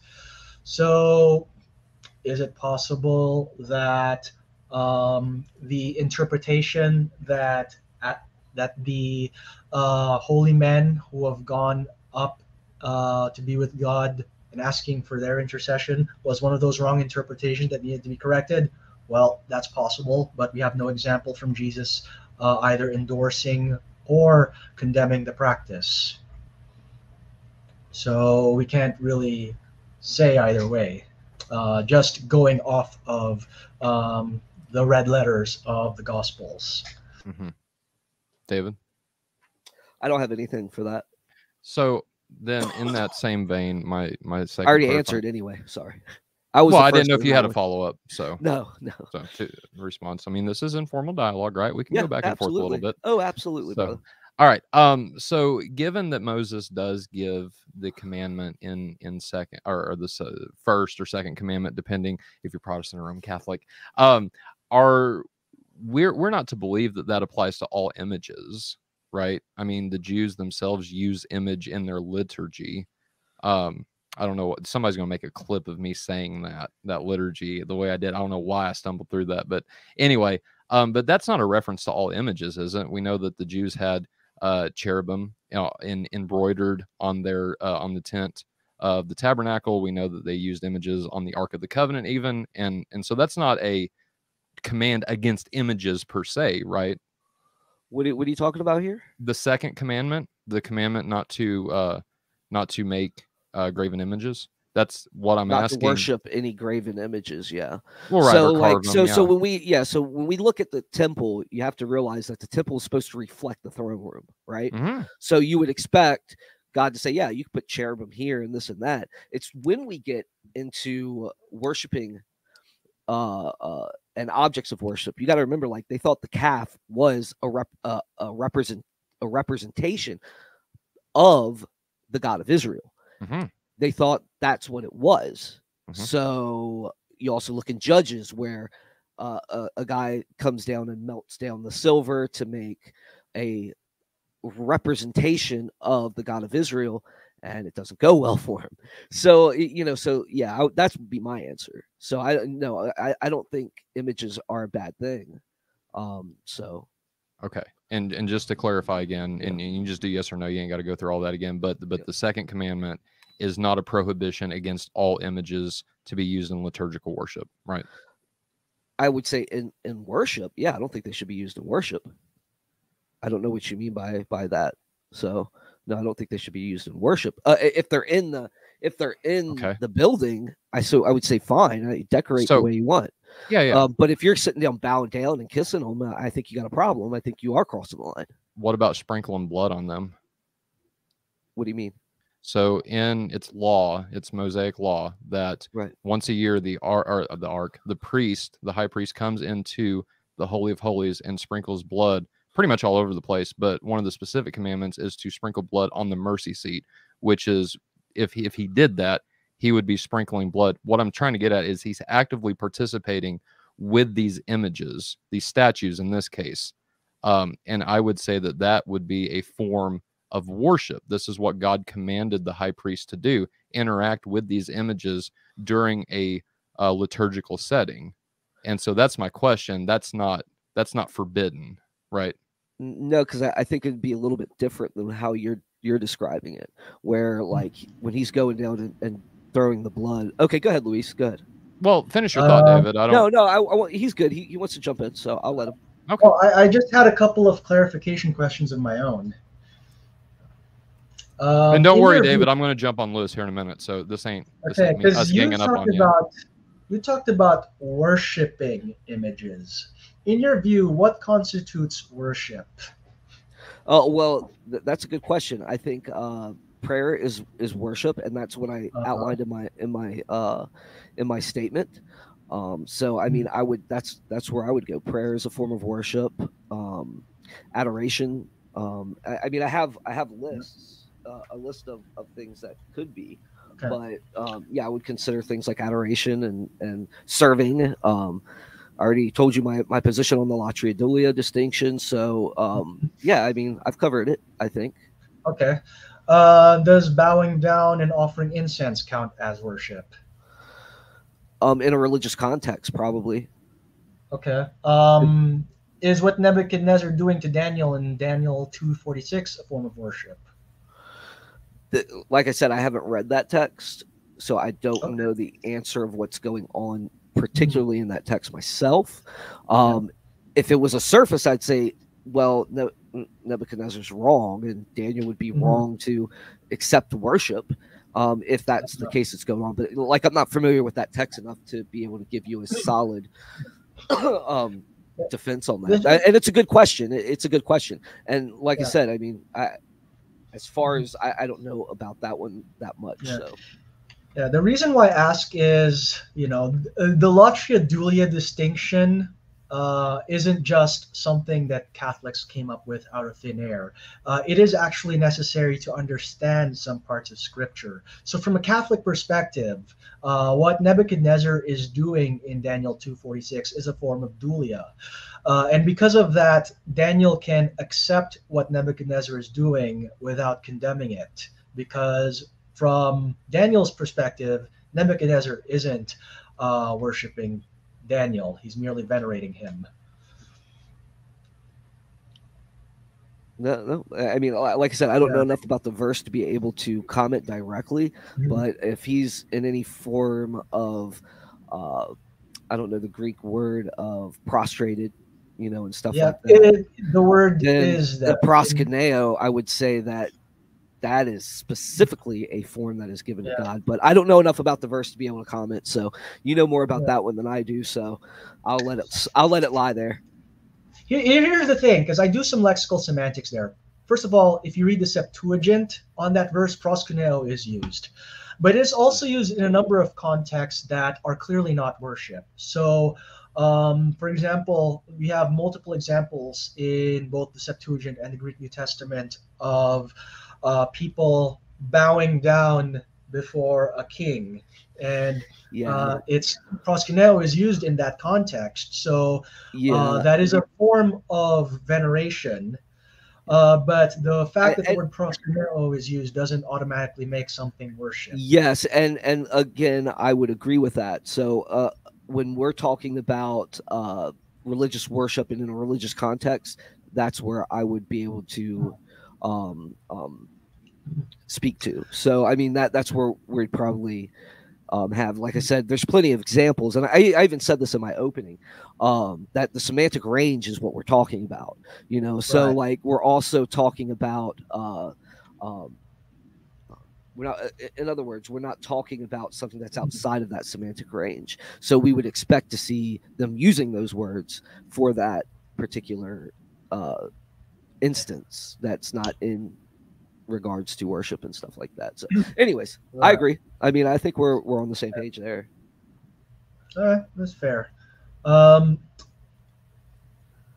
don't have any more follow-up. I don't either. Tyler, are we getting about question and answer now?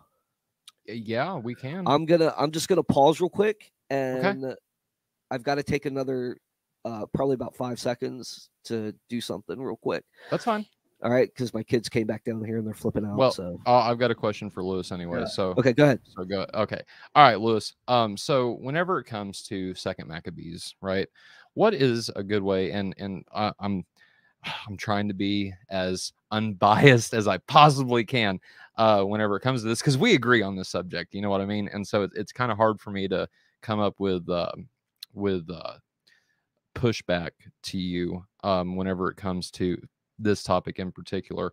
And so my question, though, I think it's more practical than it is really anything whenever it comes to Second Maccabees. And I know this isn't a sola scriptura debate, but what's a good way that we can have common ground with our Protestant brothers and sisters that deny the scriptural authority and sometimes even the authority as a whole whenever it comes to Second Maccabees? What route do you usually take to say, look, there is some common ground here, guys, and this is what it is. Like, how would you address that as a Roman Catholic?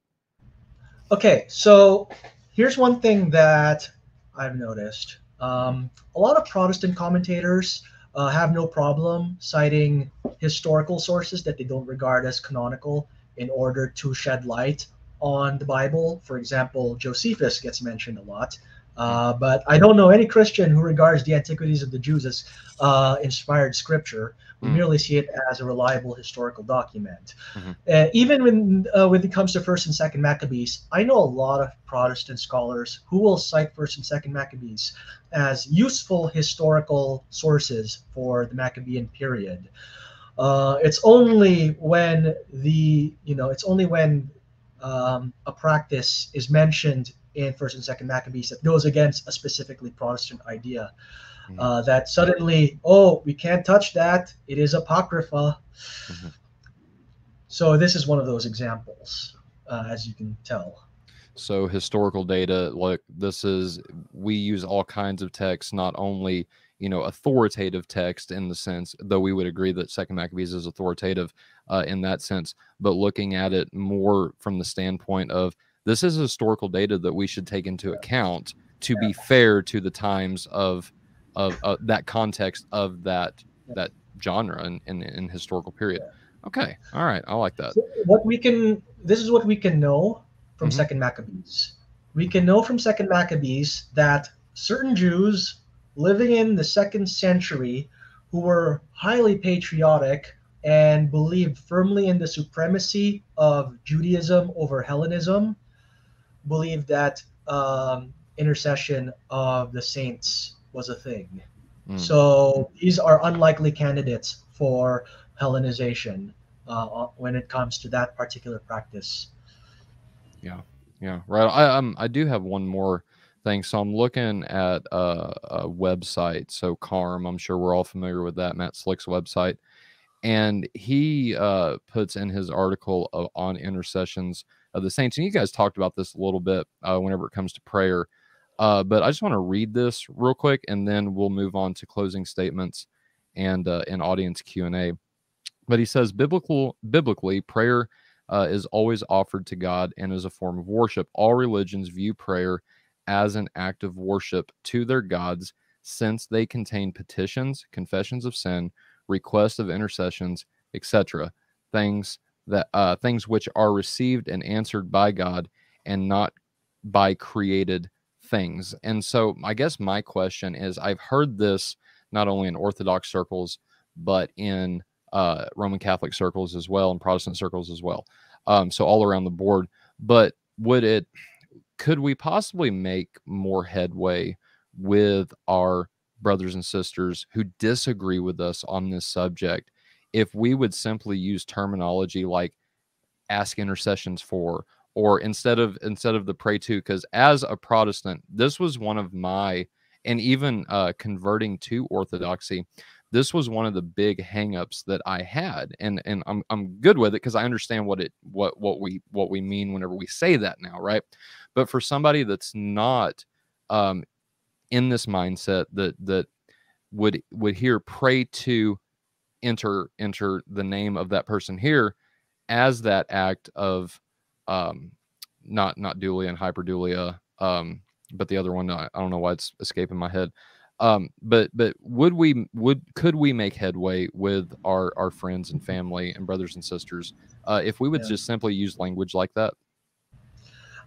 See, that is actually an approach that a number of Catholic apologists are taking, saying that, we don't pray to the saints, we ask the saints to pray for us.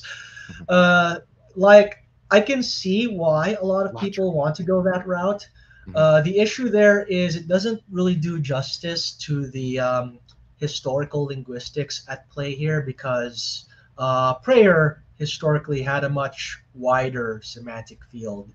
David said that, prayer always means worship. Well, that wasn't always the case. That wasn't always how it was understood. Prayer comes from the Latin precari, which means to beg. So pray literally means really to just beg for something or to request something. Think about Shakespearean English, where someone, instead of saying "I ask of you," would say "I pray thee." Tell. Yeah. Yes, exactly. So the word pray was used very broadly in Older English, even to refer to asking a still living person for something. It's only in the past couple hundred years that the meaning of the word prayer has narrowed, so that we only ever use it to refer to some form of religious communication. So given though that language evolves over time, right? Would we do, I mean, and not necessarily saying that like cut it out completely, but if somebody has a problem with that language, right? That well, I pray to the saints, if they don't buy what you just said, then could we and still be honest and truthful about it? Say, well, again, we're not, you know, there's a difference, and I think this is where the latria, thank you, Gib, I appreciate it. I don't know why that escaped me. But I guess that's what I'm trying to ask, is that, you know, meet people where they are. I think that's a good philosophy that we try to, you know, predicate on the show and really practice in real life, man. I'm a big fan of cultural apologetics. You know what I mean? And so meeting people where they are, I think, is a good step forward in any conversation, especially when it comes about Christ. What are your thoughts on that? I think your mileage may vary on that one. It does work when talking to some Protestants, but not all of them.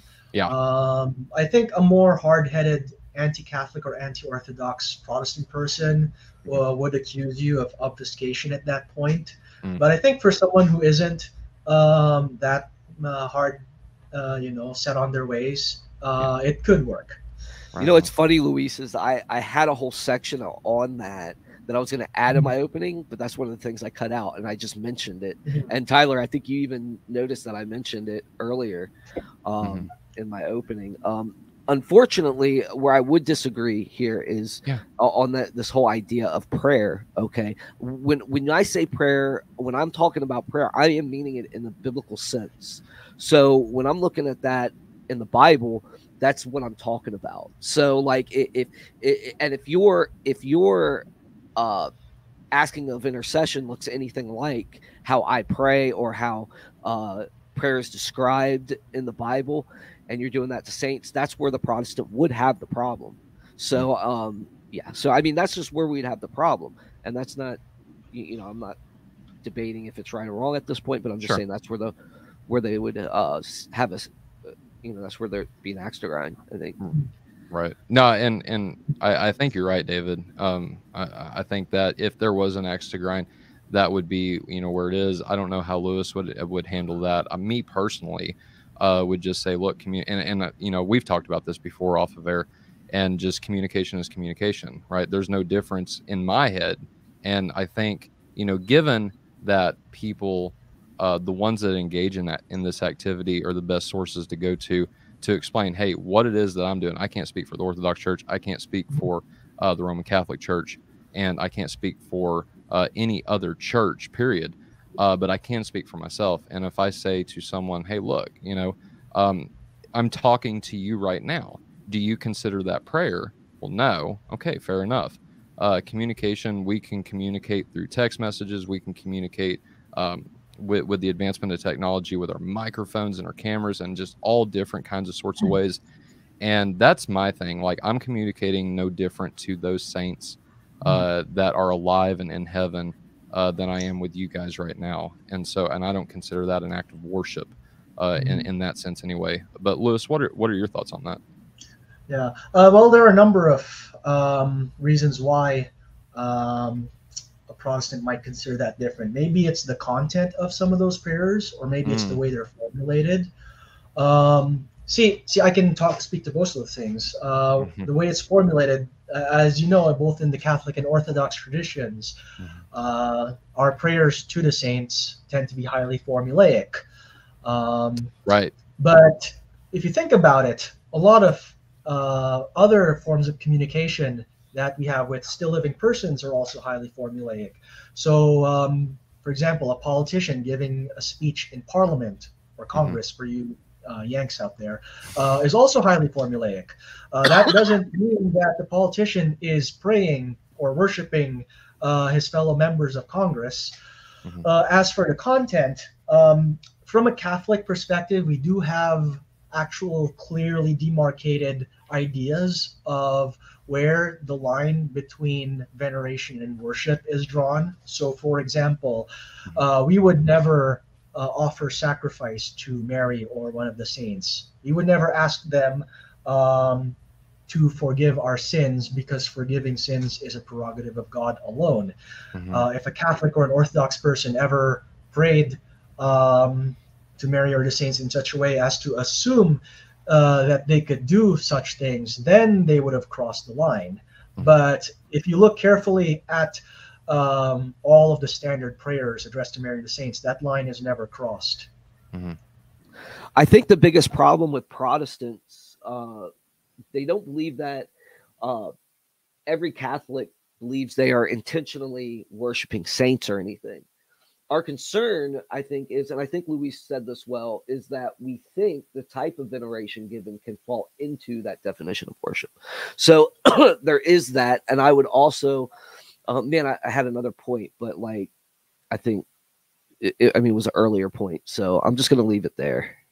No, I think you're right. I'm also just to side with you, David, given the context in which, both Orthodox and Catholics, like, just like what Lewis said, in the formulaic way that we do those things, I definitely see and understand how it can be. And I don't want to see confused, because to a Protestant, it's not, confused. But I definitely see how, like I said earlier about, having the axe to grind, would be where it would be, is in that religious context. So I agree with you 100% on what you just said, David. And the thing is, like, I really think that, that portrayal, I mean, it really does put that religious context there. And I think that it crosses over, it can bleed over very easily into that. And I think that if you're going to be an Eastern Orthodox or a Catholic, you need to be very careful on the foot you tread. I mean, human beings have a natural knack to get into idolatry. It's just this thing we just gravitate towards from someone. I mean, Israel fell through, into it time and time again. And that's the Protestants' protest, is that, hey, look, y'all are taking this way too far. And I think it was even in Epiphanius' time, when he talks about it a little bit, he's saying that sometimes they're going too far in what they're doing, because some weird stuff was happening, with it. So so I mean, there's precedent for that to happen. So you have to be careful. I mean, I agree that it's possible to take things too far, but the question is, who's to say at what point things are taken too far? Because even Protestants don't agree on that point. I'll give you two examples. The use of images of Jesus. Certain Protestant traditions, such as Anglicans and Lutherans, say having those images are okay. They don't necessarily venerate them, but they use them as devotional aids, whereas the Reformed tradition historically eschewed all images of Jesus. Or think about the whole debate on regulative versus normative principle of worship. A lot of Reformed people historically said that worship had to be done a certain way, and if it violated that way of doing things, then you are doing unlawful worship, which also becomes a form of idolatry. Whereas, then we have, and that's no, I was just gonna play with you real quick and jump in and joke, but and then we had Munster, right? And then we had to come together and say, okay, you guys are taking it too far. Munster was a stain on church history that never should have happened. For those that don't know about Munster, go look up the Munster Rebellion. The thing is, just because Protestants don't agree doesn't mean that a practice is as good as bad. Just because Catholics disagree within themselves on how this stuff is doesn't mean it's good or bad. And the EO disagree with the Catholics on how far they should take it and all that too. So I mean, there is that tension. So is it a good practice? And like I said, in my opinion, no. All right. Well, again, I can only speak to the Catholic tradition, but if we assume, which I do, that we interpret Scripture in light of sacred tradition in the Church, then the Church tells us where is the point where things go too far. So the Church provides that line of demarcation for us. And then I would just add the same. I'm pretty sure the same with the Orthodox Church as well. So there is that line there. But I definitely do agree with Dave. You're teaching. Huh? You just taught some people. I was just joking with you. Oh. I'm getting my sense of humor back as I'm starting to feel the effects of some of this medicine I just took. Well, hey, there you go. There you go. But David, what I was going to say, if shut up for just 2 seconds, no, I'm just playing, is that I agree with you. I think that there is, a precedent to be cautious. I mean, even as a Christian, because of what you said, I mean, we, in one sense we are, right? Because we all, those who trust Christ, we have the Holy Spirit indwelling us, right? And so in that sense, I don't want to say better, but we are more informed, we are more connected, I guess, to God than Old Testament Israel was. And yet we see all the time, even in a New Testament context, people going astray. I mean, there's the warning passages that we all agree with, that are in Hebrews, that are scattered throughout the New Testament. Don't be led astray. Don't be led astray. I just translated 1 John first time, and I just published it on, it's a published draft anyway, on Academia, of my Greek translation of the SBLGNT, so the Society of Biblical Literature's Greek New Testament. And I did an English translation of 1 John. And the very last sentence in that letter, in that epistle, is, little children, guard yourself from idols, right? And so easy to fall into that category. But Lewis, I know that you said that you just sent me a private message about 4:30. So guys, let's move into the closing statements. Right. It is, go ahead.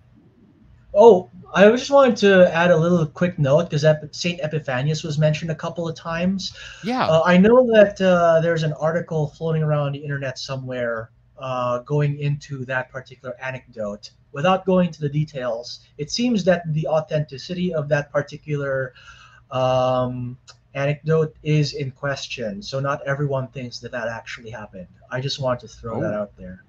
Well, with that, I don't want to move on. I want to give David a chance to respond to that, and then we'll move on. I'll give you the last word. Is there anything that you would like to add to Lewis's revelation? Yeah. No, I'm good, bud. I'm good. You're good? I'm no? Okay. No, you're good. I just want to give you the last word on that. So, all right. Let's move into closing statements. We have Lewis. You are up first, and I'm just going to set the timer for 5 minutes because we agreed 2 to 5 minute closing statements. So I'll set the timer for 5 minutes, and if you get done before that, please let me know. Also, with our audience, if you guys and gals would, there is still time to get your questions in for these guys. The way it looks, depending on how the closing statements go, I think we're going to get to all of them at this point. And so, again, I just want to reiterate, if you would like to donate and help Faith Unaltered and CSG out, please send us a super chat. You can, we've got PayPal, or no, I'm sorry, not PayPal, Cash App and Venmo. And both of those, just type in Faith Unaltered. I'll put a link, if it's not already there, in the description of this video. You can click that. We accept PayPal, or man, I don't know why I keep saying PayPal, Venmo, Cash App. And then if you want to send David or me financial contributions over Facebook Messenger, if you would prefer to do that. If not, if none of those wet your whistle, then email me at faithunaltered@gmail.com. I will I'll give you a way to send us some money. Also, ways to support our channel. Please pray for us. I think prayer is the best way to support this channel. We're not going to do anything God doesn't allow us to do. And so please pray that this channel would expand.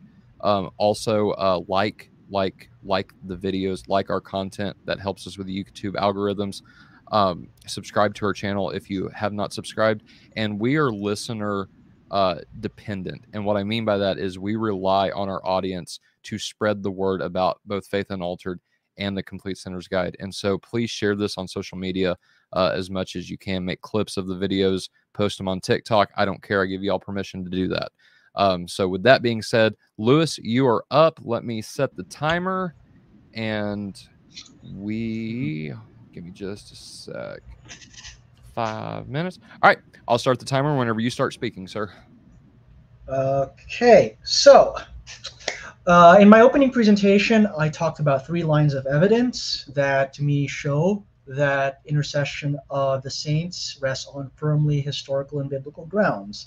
You have the Jewish roots of the practice, you have the New Testament principles undergirding the practice, and then you have the early Christians actually demonstrating that practice in their theology and their worship. And these 3 things put together create a cumulative case for the Christian belief in the intercession of the saints. Now, my opponent today tried to undermine each of these 3 points, but in my opinion, he has not done so satisfactorily. He suggested that perhaps the reason why the early Jews and early Christians engaged in this practice was because of extraneous influence, either it be from the Gnostics or from Hellenistic Greeks. But we have no evidence that either the Greeks or the Gnostics had any such equivalent practice, or that the ancient Jews and Christians derived such a practice from them. Also, we have seen that my opponent does not have a very firm hermeneutic when it comes to how to establish principles for prayer from the scriptures. He stated that we should use examples of prayer from the Bible, but neglects the idea of good and necessary inference, because there are many ways that we pray that even a Protestant would accept as legitimate, but have no explicit scriptural precedent, such as, for example, addressing prayers to the third person of the Trinity. Finally, we have seen that although my opponent has tried to make a link between intercession of the saints and the biblical condemnation of necromancy and mediums, these are 2 very different practices. We cannot simply assume that any form of communication between someone on earth and someone on heaven automatically fits the bill as necromancy, because there is a very fixed definition of what that means. And the Protestant argument that the Catholic/Orthodox belief practice is a form of necromancy needs to be put to rest. So with that, I will say that the case that I made remains firmly in place and has not been refuted. Thank you very much. All right. Thank you for that, Lewis. And just to confirm with you, you're conceding the rest of your time. Okay. All right. David, all right. Whenever you start speaking, sir, I will start the timer.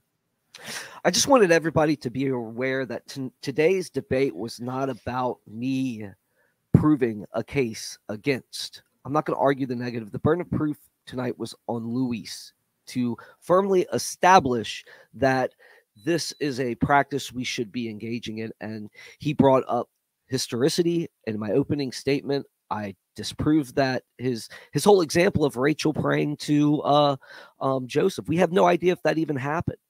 We have no idea historically if that ever happened. We addressed so many different things, and I showed how flimsy of a source it was.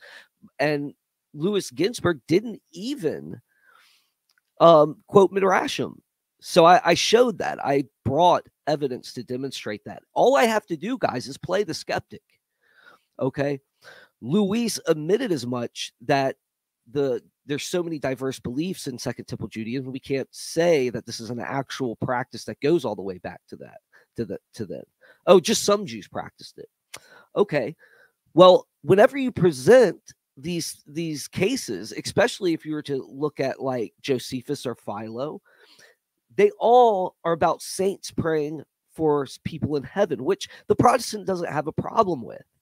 It doesn't necessitate, however, that we are to pray to them or invoke them in any way. Matter of fact, Tyler's brought this up, that he prays to people that are alive in Christ, but fails to mention that they're also called the dead in Christ. Okay, there is a distinction of those that have passed on from this world to the next. There is a status change. I'm not going to pray for my brother to get healed from cancer because he's already in heaven. He's already there. He's already glorified. There is no cancer in heaven. He has a more direct source to God. Yes, he's talking about God. I hope he would say, hey, look, my friend Dave's down there working his butt off trying to, spread the gospel. And, God already knows that. God would probably be like, yeah, he's awesome. I would hope he'd say that. But in all honesty, guys, I don't think he proved his point tonight. He mentioned that I don't have anything implicit, that I don't believe in implicit things. Of course I believe implicit things. I just didn't go the route he wanted me to go. And I don't think he established firmly tonight that prayer to the saints should be practiced. Thank you. All right. Just to double check, David, you're conceding the rest of your time. Yep. Okay. All right, y'all. That wraps up the formal part of the debate. All right, I'm going home. Bye. And let me get this on here. Okay. And we'll move on to the audience questions. I did not get any more audience questions. So unless you want to send us a super chat, we are closing the audience questions right now. So with that being said, our first question, and we'll do the super chats first. There was 2 of them from the same person. And again, I am sorry if I'm mispronouncing your name, Giab. Please correct me off that. My wife just brought me some watermelon, so I'll eat that here in just a second. But the first super chat from Giab, $5. Thank you so much. For David, if intercession of angels or saints was foreign in the Old Testament, what does Job 5:1 and Job 33:23 mean? I would love like a specific question instead of us like pulling out scripture verses. Talking to the mic, brother. I don't know because I haven't read that verse right now. So I would have to go back and look what the context is and see what that's about. I don't have a ready answer. Sorry about that. But of course, there's a lot you have to leave on the threshing floor when you debate a topic this broad. I don't know what that particular passage says. I'm kind of like looking for it. So, but I would have to do a complete workup on it. So, that's my answer. I mean, since it's a super chat, can we look at maybe one of them up and just give your best off the top? Or Lewis, do you? Yeah, I'm gonna read. I'm gonna read. Pull it up on Verbum so you can see the text. Yeah. 5:1 or 33:23. Lewis, if you want to pull that up. Okay, so I'm in. Oh no, wait, I'm in another one. Lewis, if you want to go first, David, I'll give you a chance to read it and formulate what you're going to say. So Job 5 verse 1 says, "Call now, is there anyone who will answer you? To which of the holy ones will you turn?" Job 33:23 says, "If there be for him an angel, a mediator, one of the 1,000, to declare to man what is right for him." I will say this, it didn't occur to me to use these as proof text for my case. Could they be positive arguments? Maybe. But again, just like David, I haven't looked into them deeply enough to make that call. At best, I would say it's a maybe. Yeah, and again, of course, I would have to look at, who are the holy ones he's talking about. Is he talking about angels and stuff like that? I don't know the context. Obviously, again, I'm totally with Luis on this one. We'd have to look it up, and if there's anything there, discuss it. So yeah. Sorry, Tyler. It was a super chat. One thing I could do is try to find other instances of the word in question to see if that sheds light.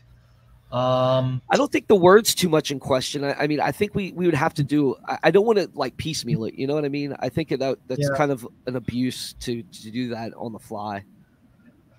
Yeah, I do know this because right now in the Hebrew text of Job 5:1 says mikdoshim. The cognate, that word kadosh, is used to refer to saints or holy ones. In Psalms, for example, precious in the sight of the Lord is the death of his holy ones. So it can refer to deceased saints, and it is used that way elsewhere in Scripture. That's why I said it's a maybe for me. So real quick, guys, Giab actually messaged back and said in the Septuagint it's angelos, in the Hebrew it is malach. So just want to throw that in there.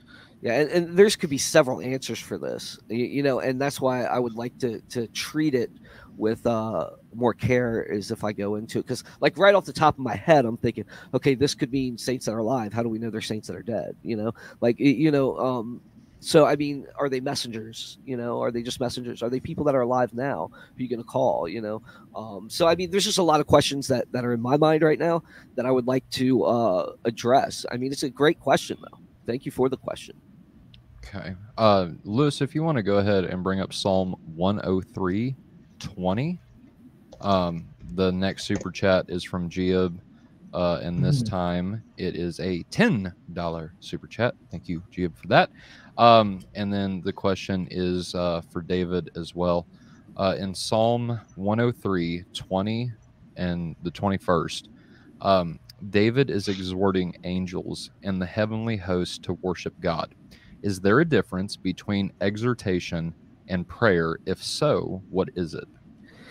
Yeah, I would say so. I mean, what we got here is David exhorting angels, and I think that we kind of do this in everyday life. You know, when we're like you know happy about something and this and that. I don't see this as another like I see it as an apple and oranges kind of thing. I don't think this is really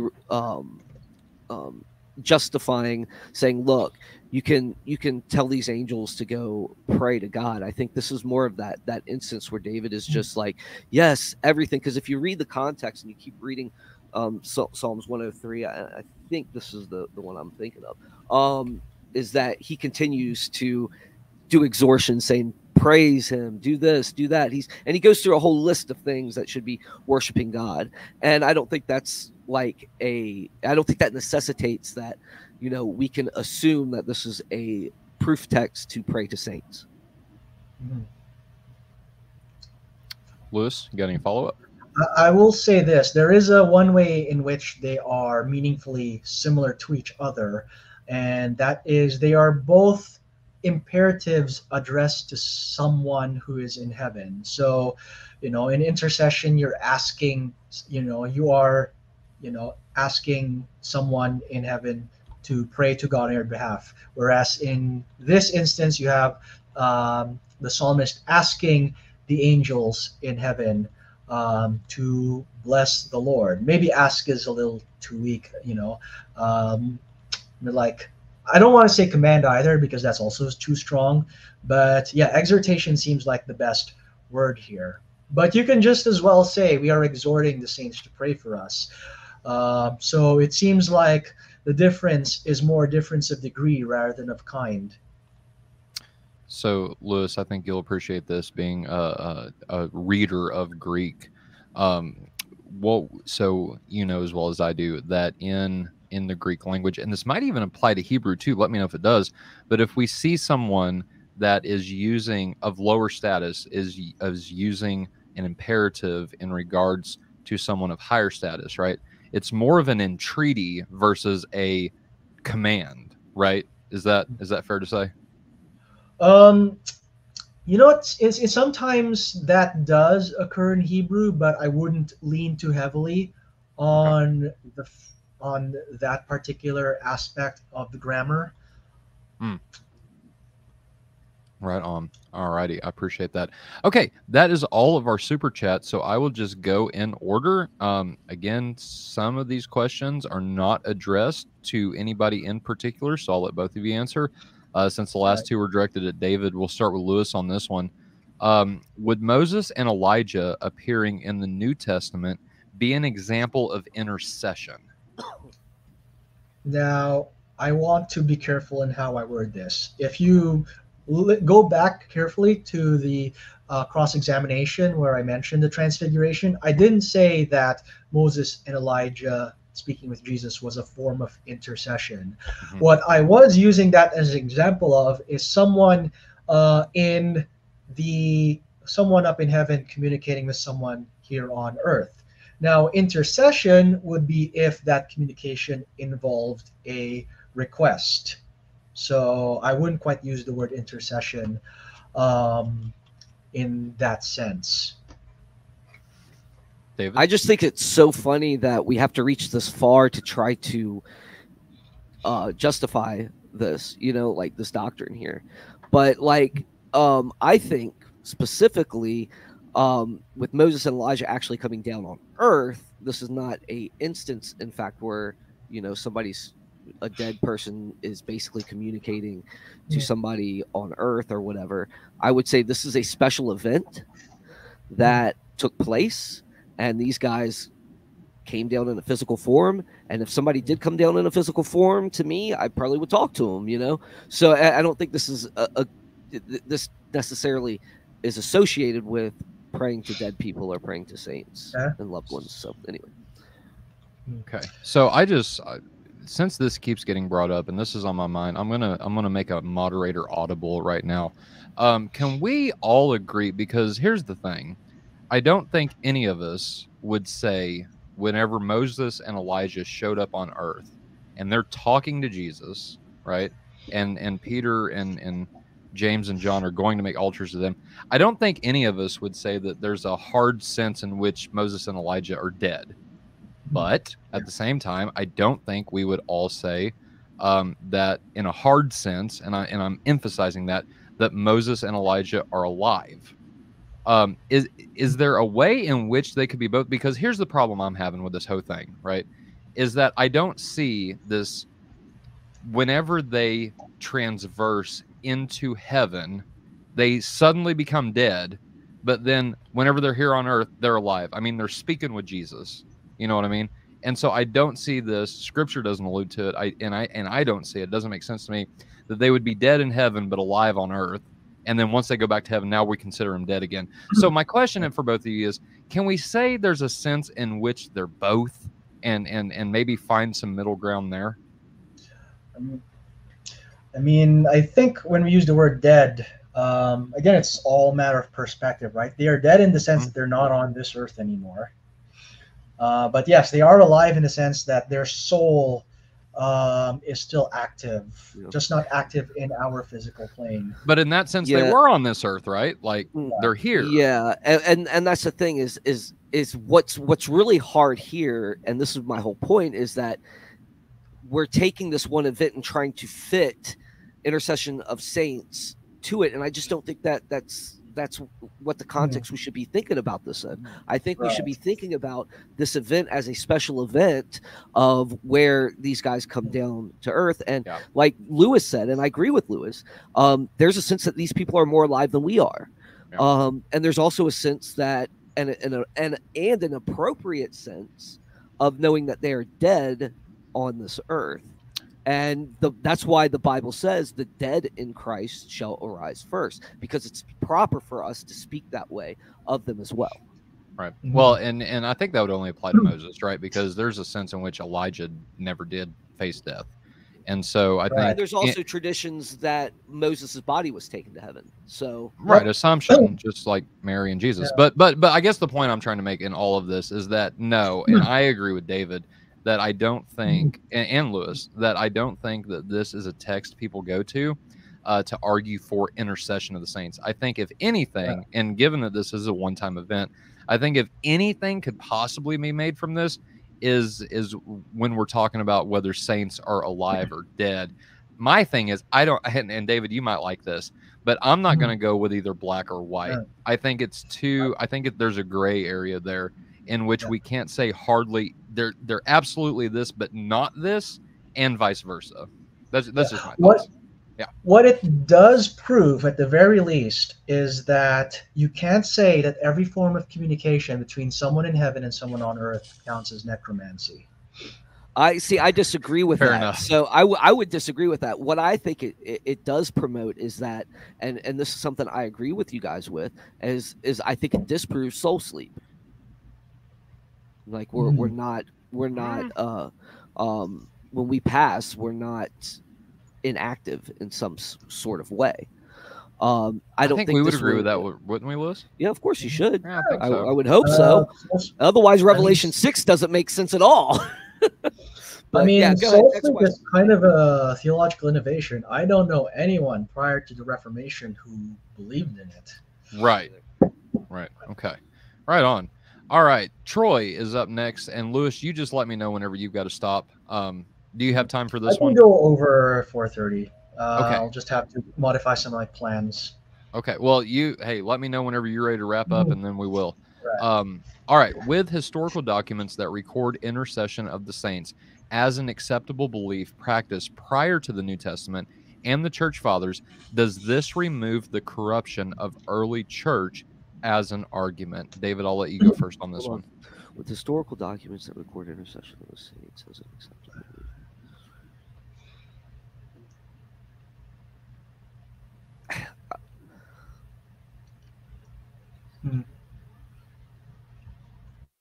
I don't think so. I don't think we have historical documents that are justifying us praying to the dead.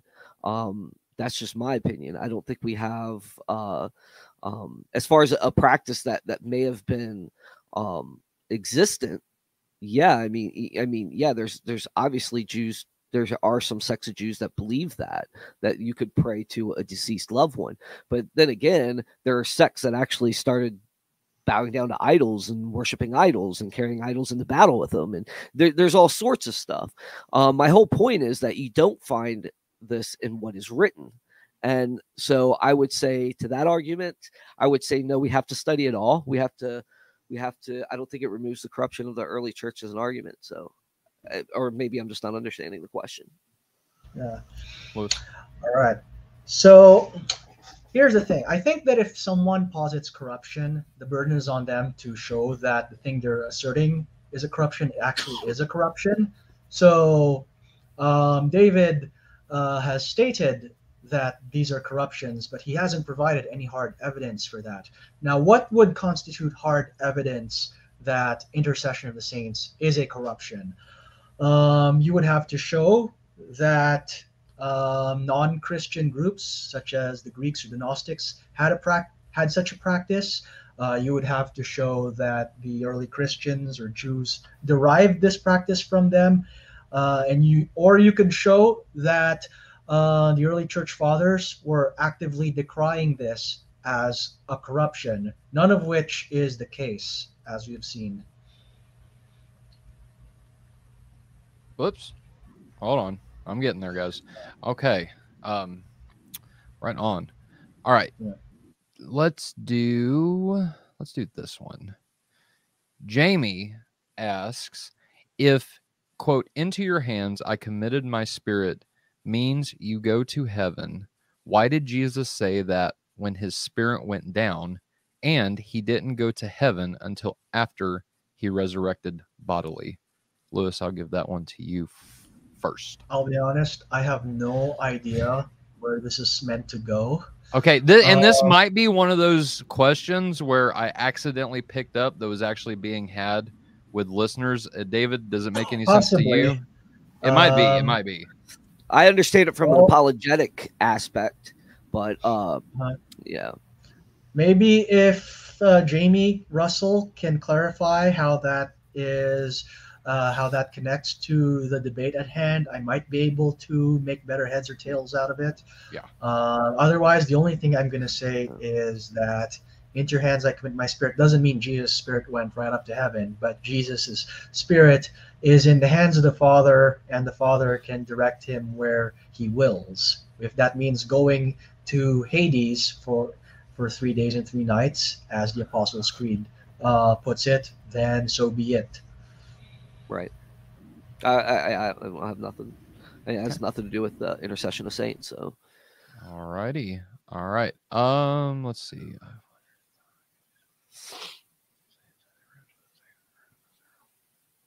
Okay, this is good. Giab asks, I've wondered if the harrowing of Hades and Christ rounding up all the saints in Abraham's bosom and taking them to paradise plays a role in the intercession of the saints. So, in other words, does Christ rounding up all the saints in Abraham's bosom and taking them to paradise play a role in the doctrine of the intercession of the saints? Lewis, I'll give this one to you first, and then David, if you want to comment on it. Now here's the interesting thing. I've thought about this a little bit. Okay. Remember Second Maccabees, where Onias and Jeremiah were interceding on behalf of the people of Israel? Where were Onias and Jeremiah at that time? They would have been in Sheol, which means that even from Sheol, they could still intercede on behalf of the saints on earth. And think about the parable of the rich man and Lazarus. Where is Abraham at that time? He's not in heaven, he's in Sheol, which means that Abraham as well is able to act on behalf of those on earth, even from Sheol. So, does it play a role? Maybe, but not in a practical sense, because even before they went up to heaven, the Old Testament saints in Sheol were already interceding. Mm-hmm. Yeah, okay, so as far as, like I said, the Protestant doesn't have any problem with saints actually praying in heaven or doing anything. It's whether we should pray for them to pray for us, and vice versa. So I mean, that's where our problem is according to this question and how it relates. I would just say I don't think it does. I don't think it has anything to do with intercession of the saints. So okay. Yeah. All right. Let's see. Okay. Question for David from Disciple Mike. Can saints still on earth, so earthly saints right now, intercede on behalf of other brothers to God, like how Mary did at Cana?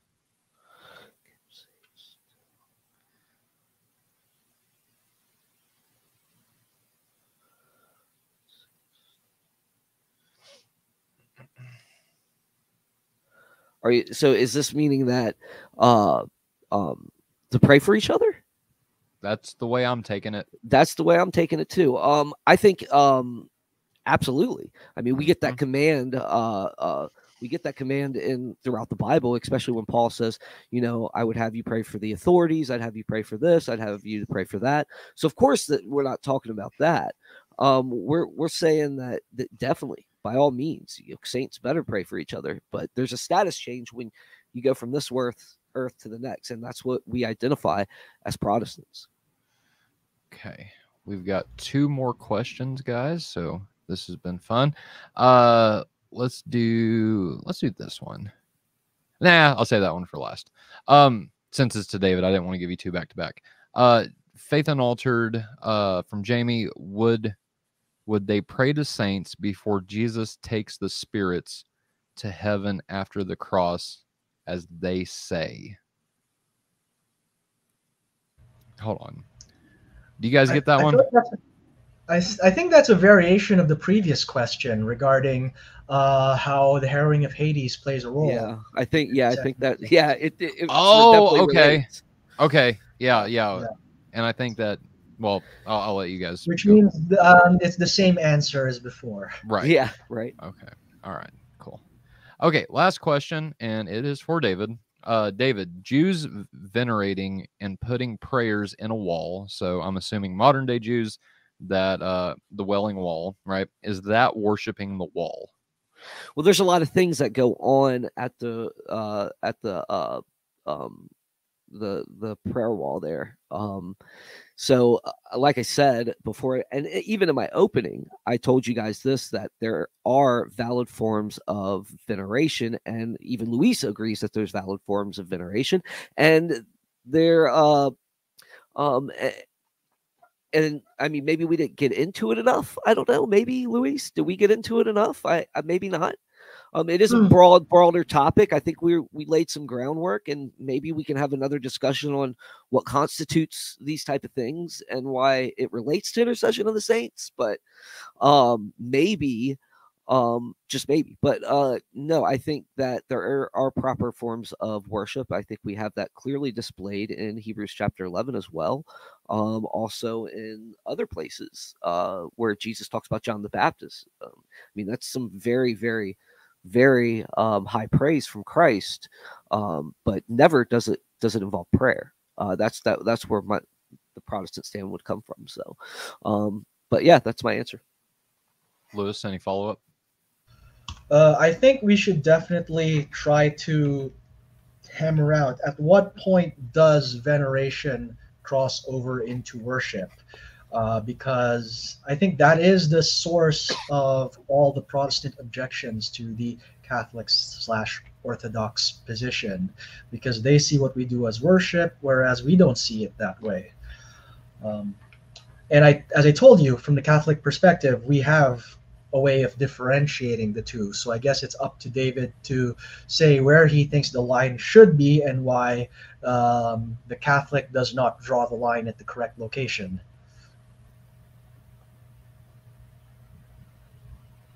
David, did you want to take that, or? Oh no, I mean I already answered that question. So no, Lewis's. Oh question. no, I'm not gonna. No, this is question and answer time. He gives his answer, I give my answer. So. Well, I like letting you guys follow continue. up with each other. So, okay.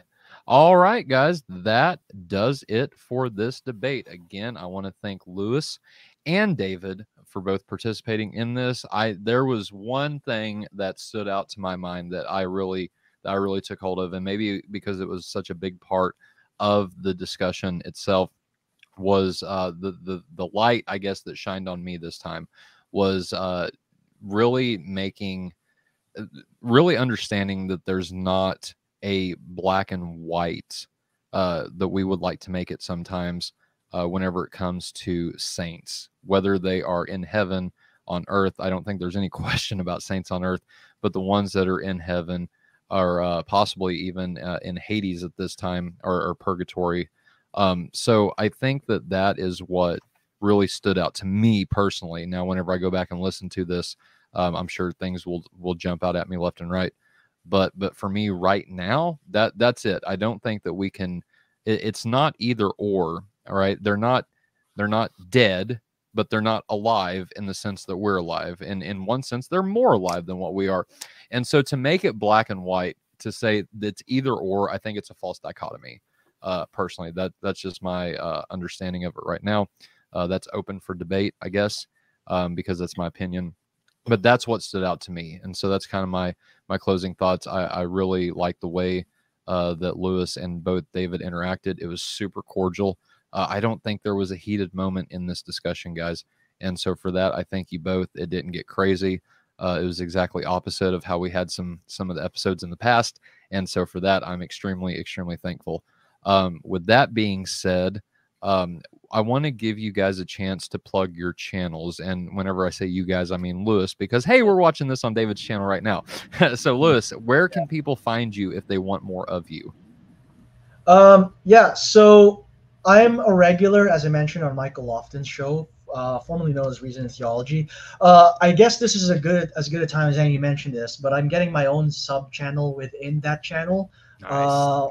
It's going to be called 1 Peter 3, the verse where you have that passage which says, be ready to give a defense. And actually, I spoke to Michael about doing a debrief of this debate, and David is also invited to be on there. So if anyone wants to see some good follow-up on what we talked about today, be sure to tune in tomorrow afternoon. Right on. And send me a link to that, Lewis, if you will, and I'll put that in the description so people can go find that tomorrow if they want to. All right. David, closing thoughts? And I would love to. And Lewis, if I have a voice by the end of the day and I feel pretty good, because this medicine's pretty good, so I'm feeling okay right now. You want to give the secret? What are you on for? Hey, my voice is actually, if you can tell, it's been very weird. So it actually is so weird that I stumble over my own words because hearing myself, it's different, than what I'm used to even. But yeah, just keep tuning into this show, guys. That's all I gotta say. Yeah, amen. And again, please like this video. And Luis, it's been a pleasure. Likewise, I had fun. Right on. So like the show, like the episode, smash the like button, assault it. I don't care what you do to it, just make it blue. And we'll see you next time. We've got some good shows coming up. I know the next time Lewis comes on with us, we're going to be discussing New Testament and Old Testament textual criticism. That's something that we talked about even today. And we'll get that planned out and let you all know when we plan on doing that. Probably sometime in September, I think is what you said, Lewis. Yeah, if you want to see me get really nerdy and pedantic, just ask me a question about the Old Testament textual criticism. Like, I get really into the weeds on that topic. We're gonna do it. We're gonna do it. So Yeah. bring your weed boots, I guess. We're or machetes at least. We're cutting down. But other than that, David, what do you have planned for Faith Unaltered for the month of August? Well, I spent all my time preparing for this debate. So I have an open mic in August right now that I'm going to fill, because there are some topics that I want to discuss on the open mic and let people get involved with, because I did promise the audience that I wanted to do more of that. So other than that, other than the open mic that I've got going, I know we got something for the beginning of August. Yep, that's my show.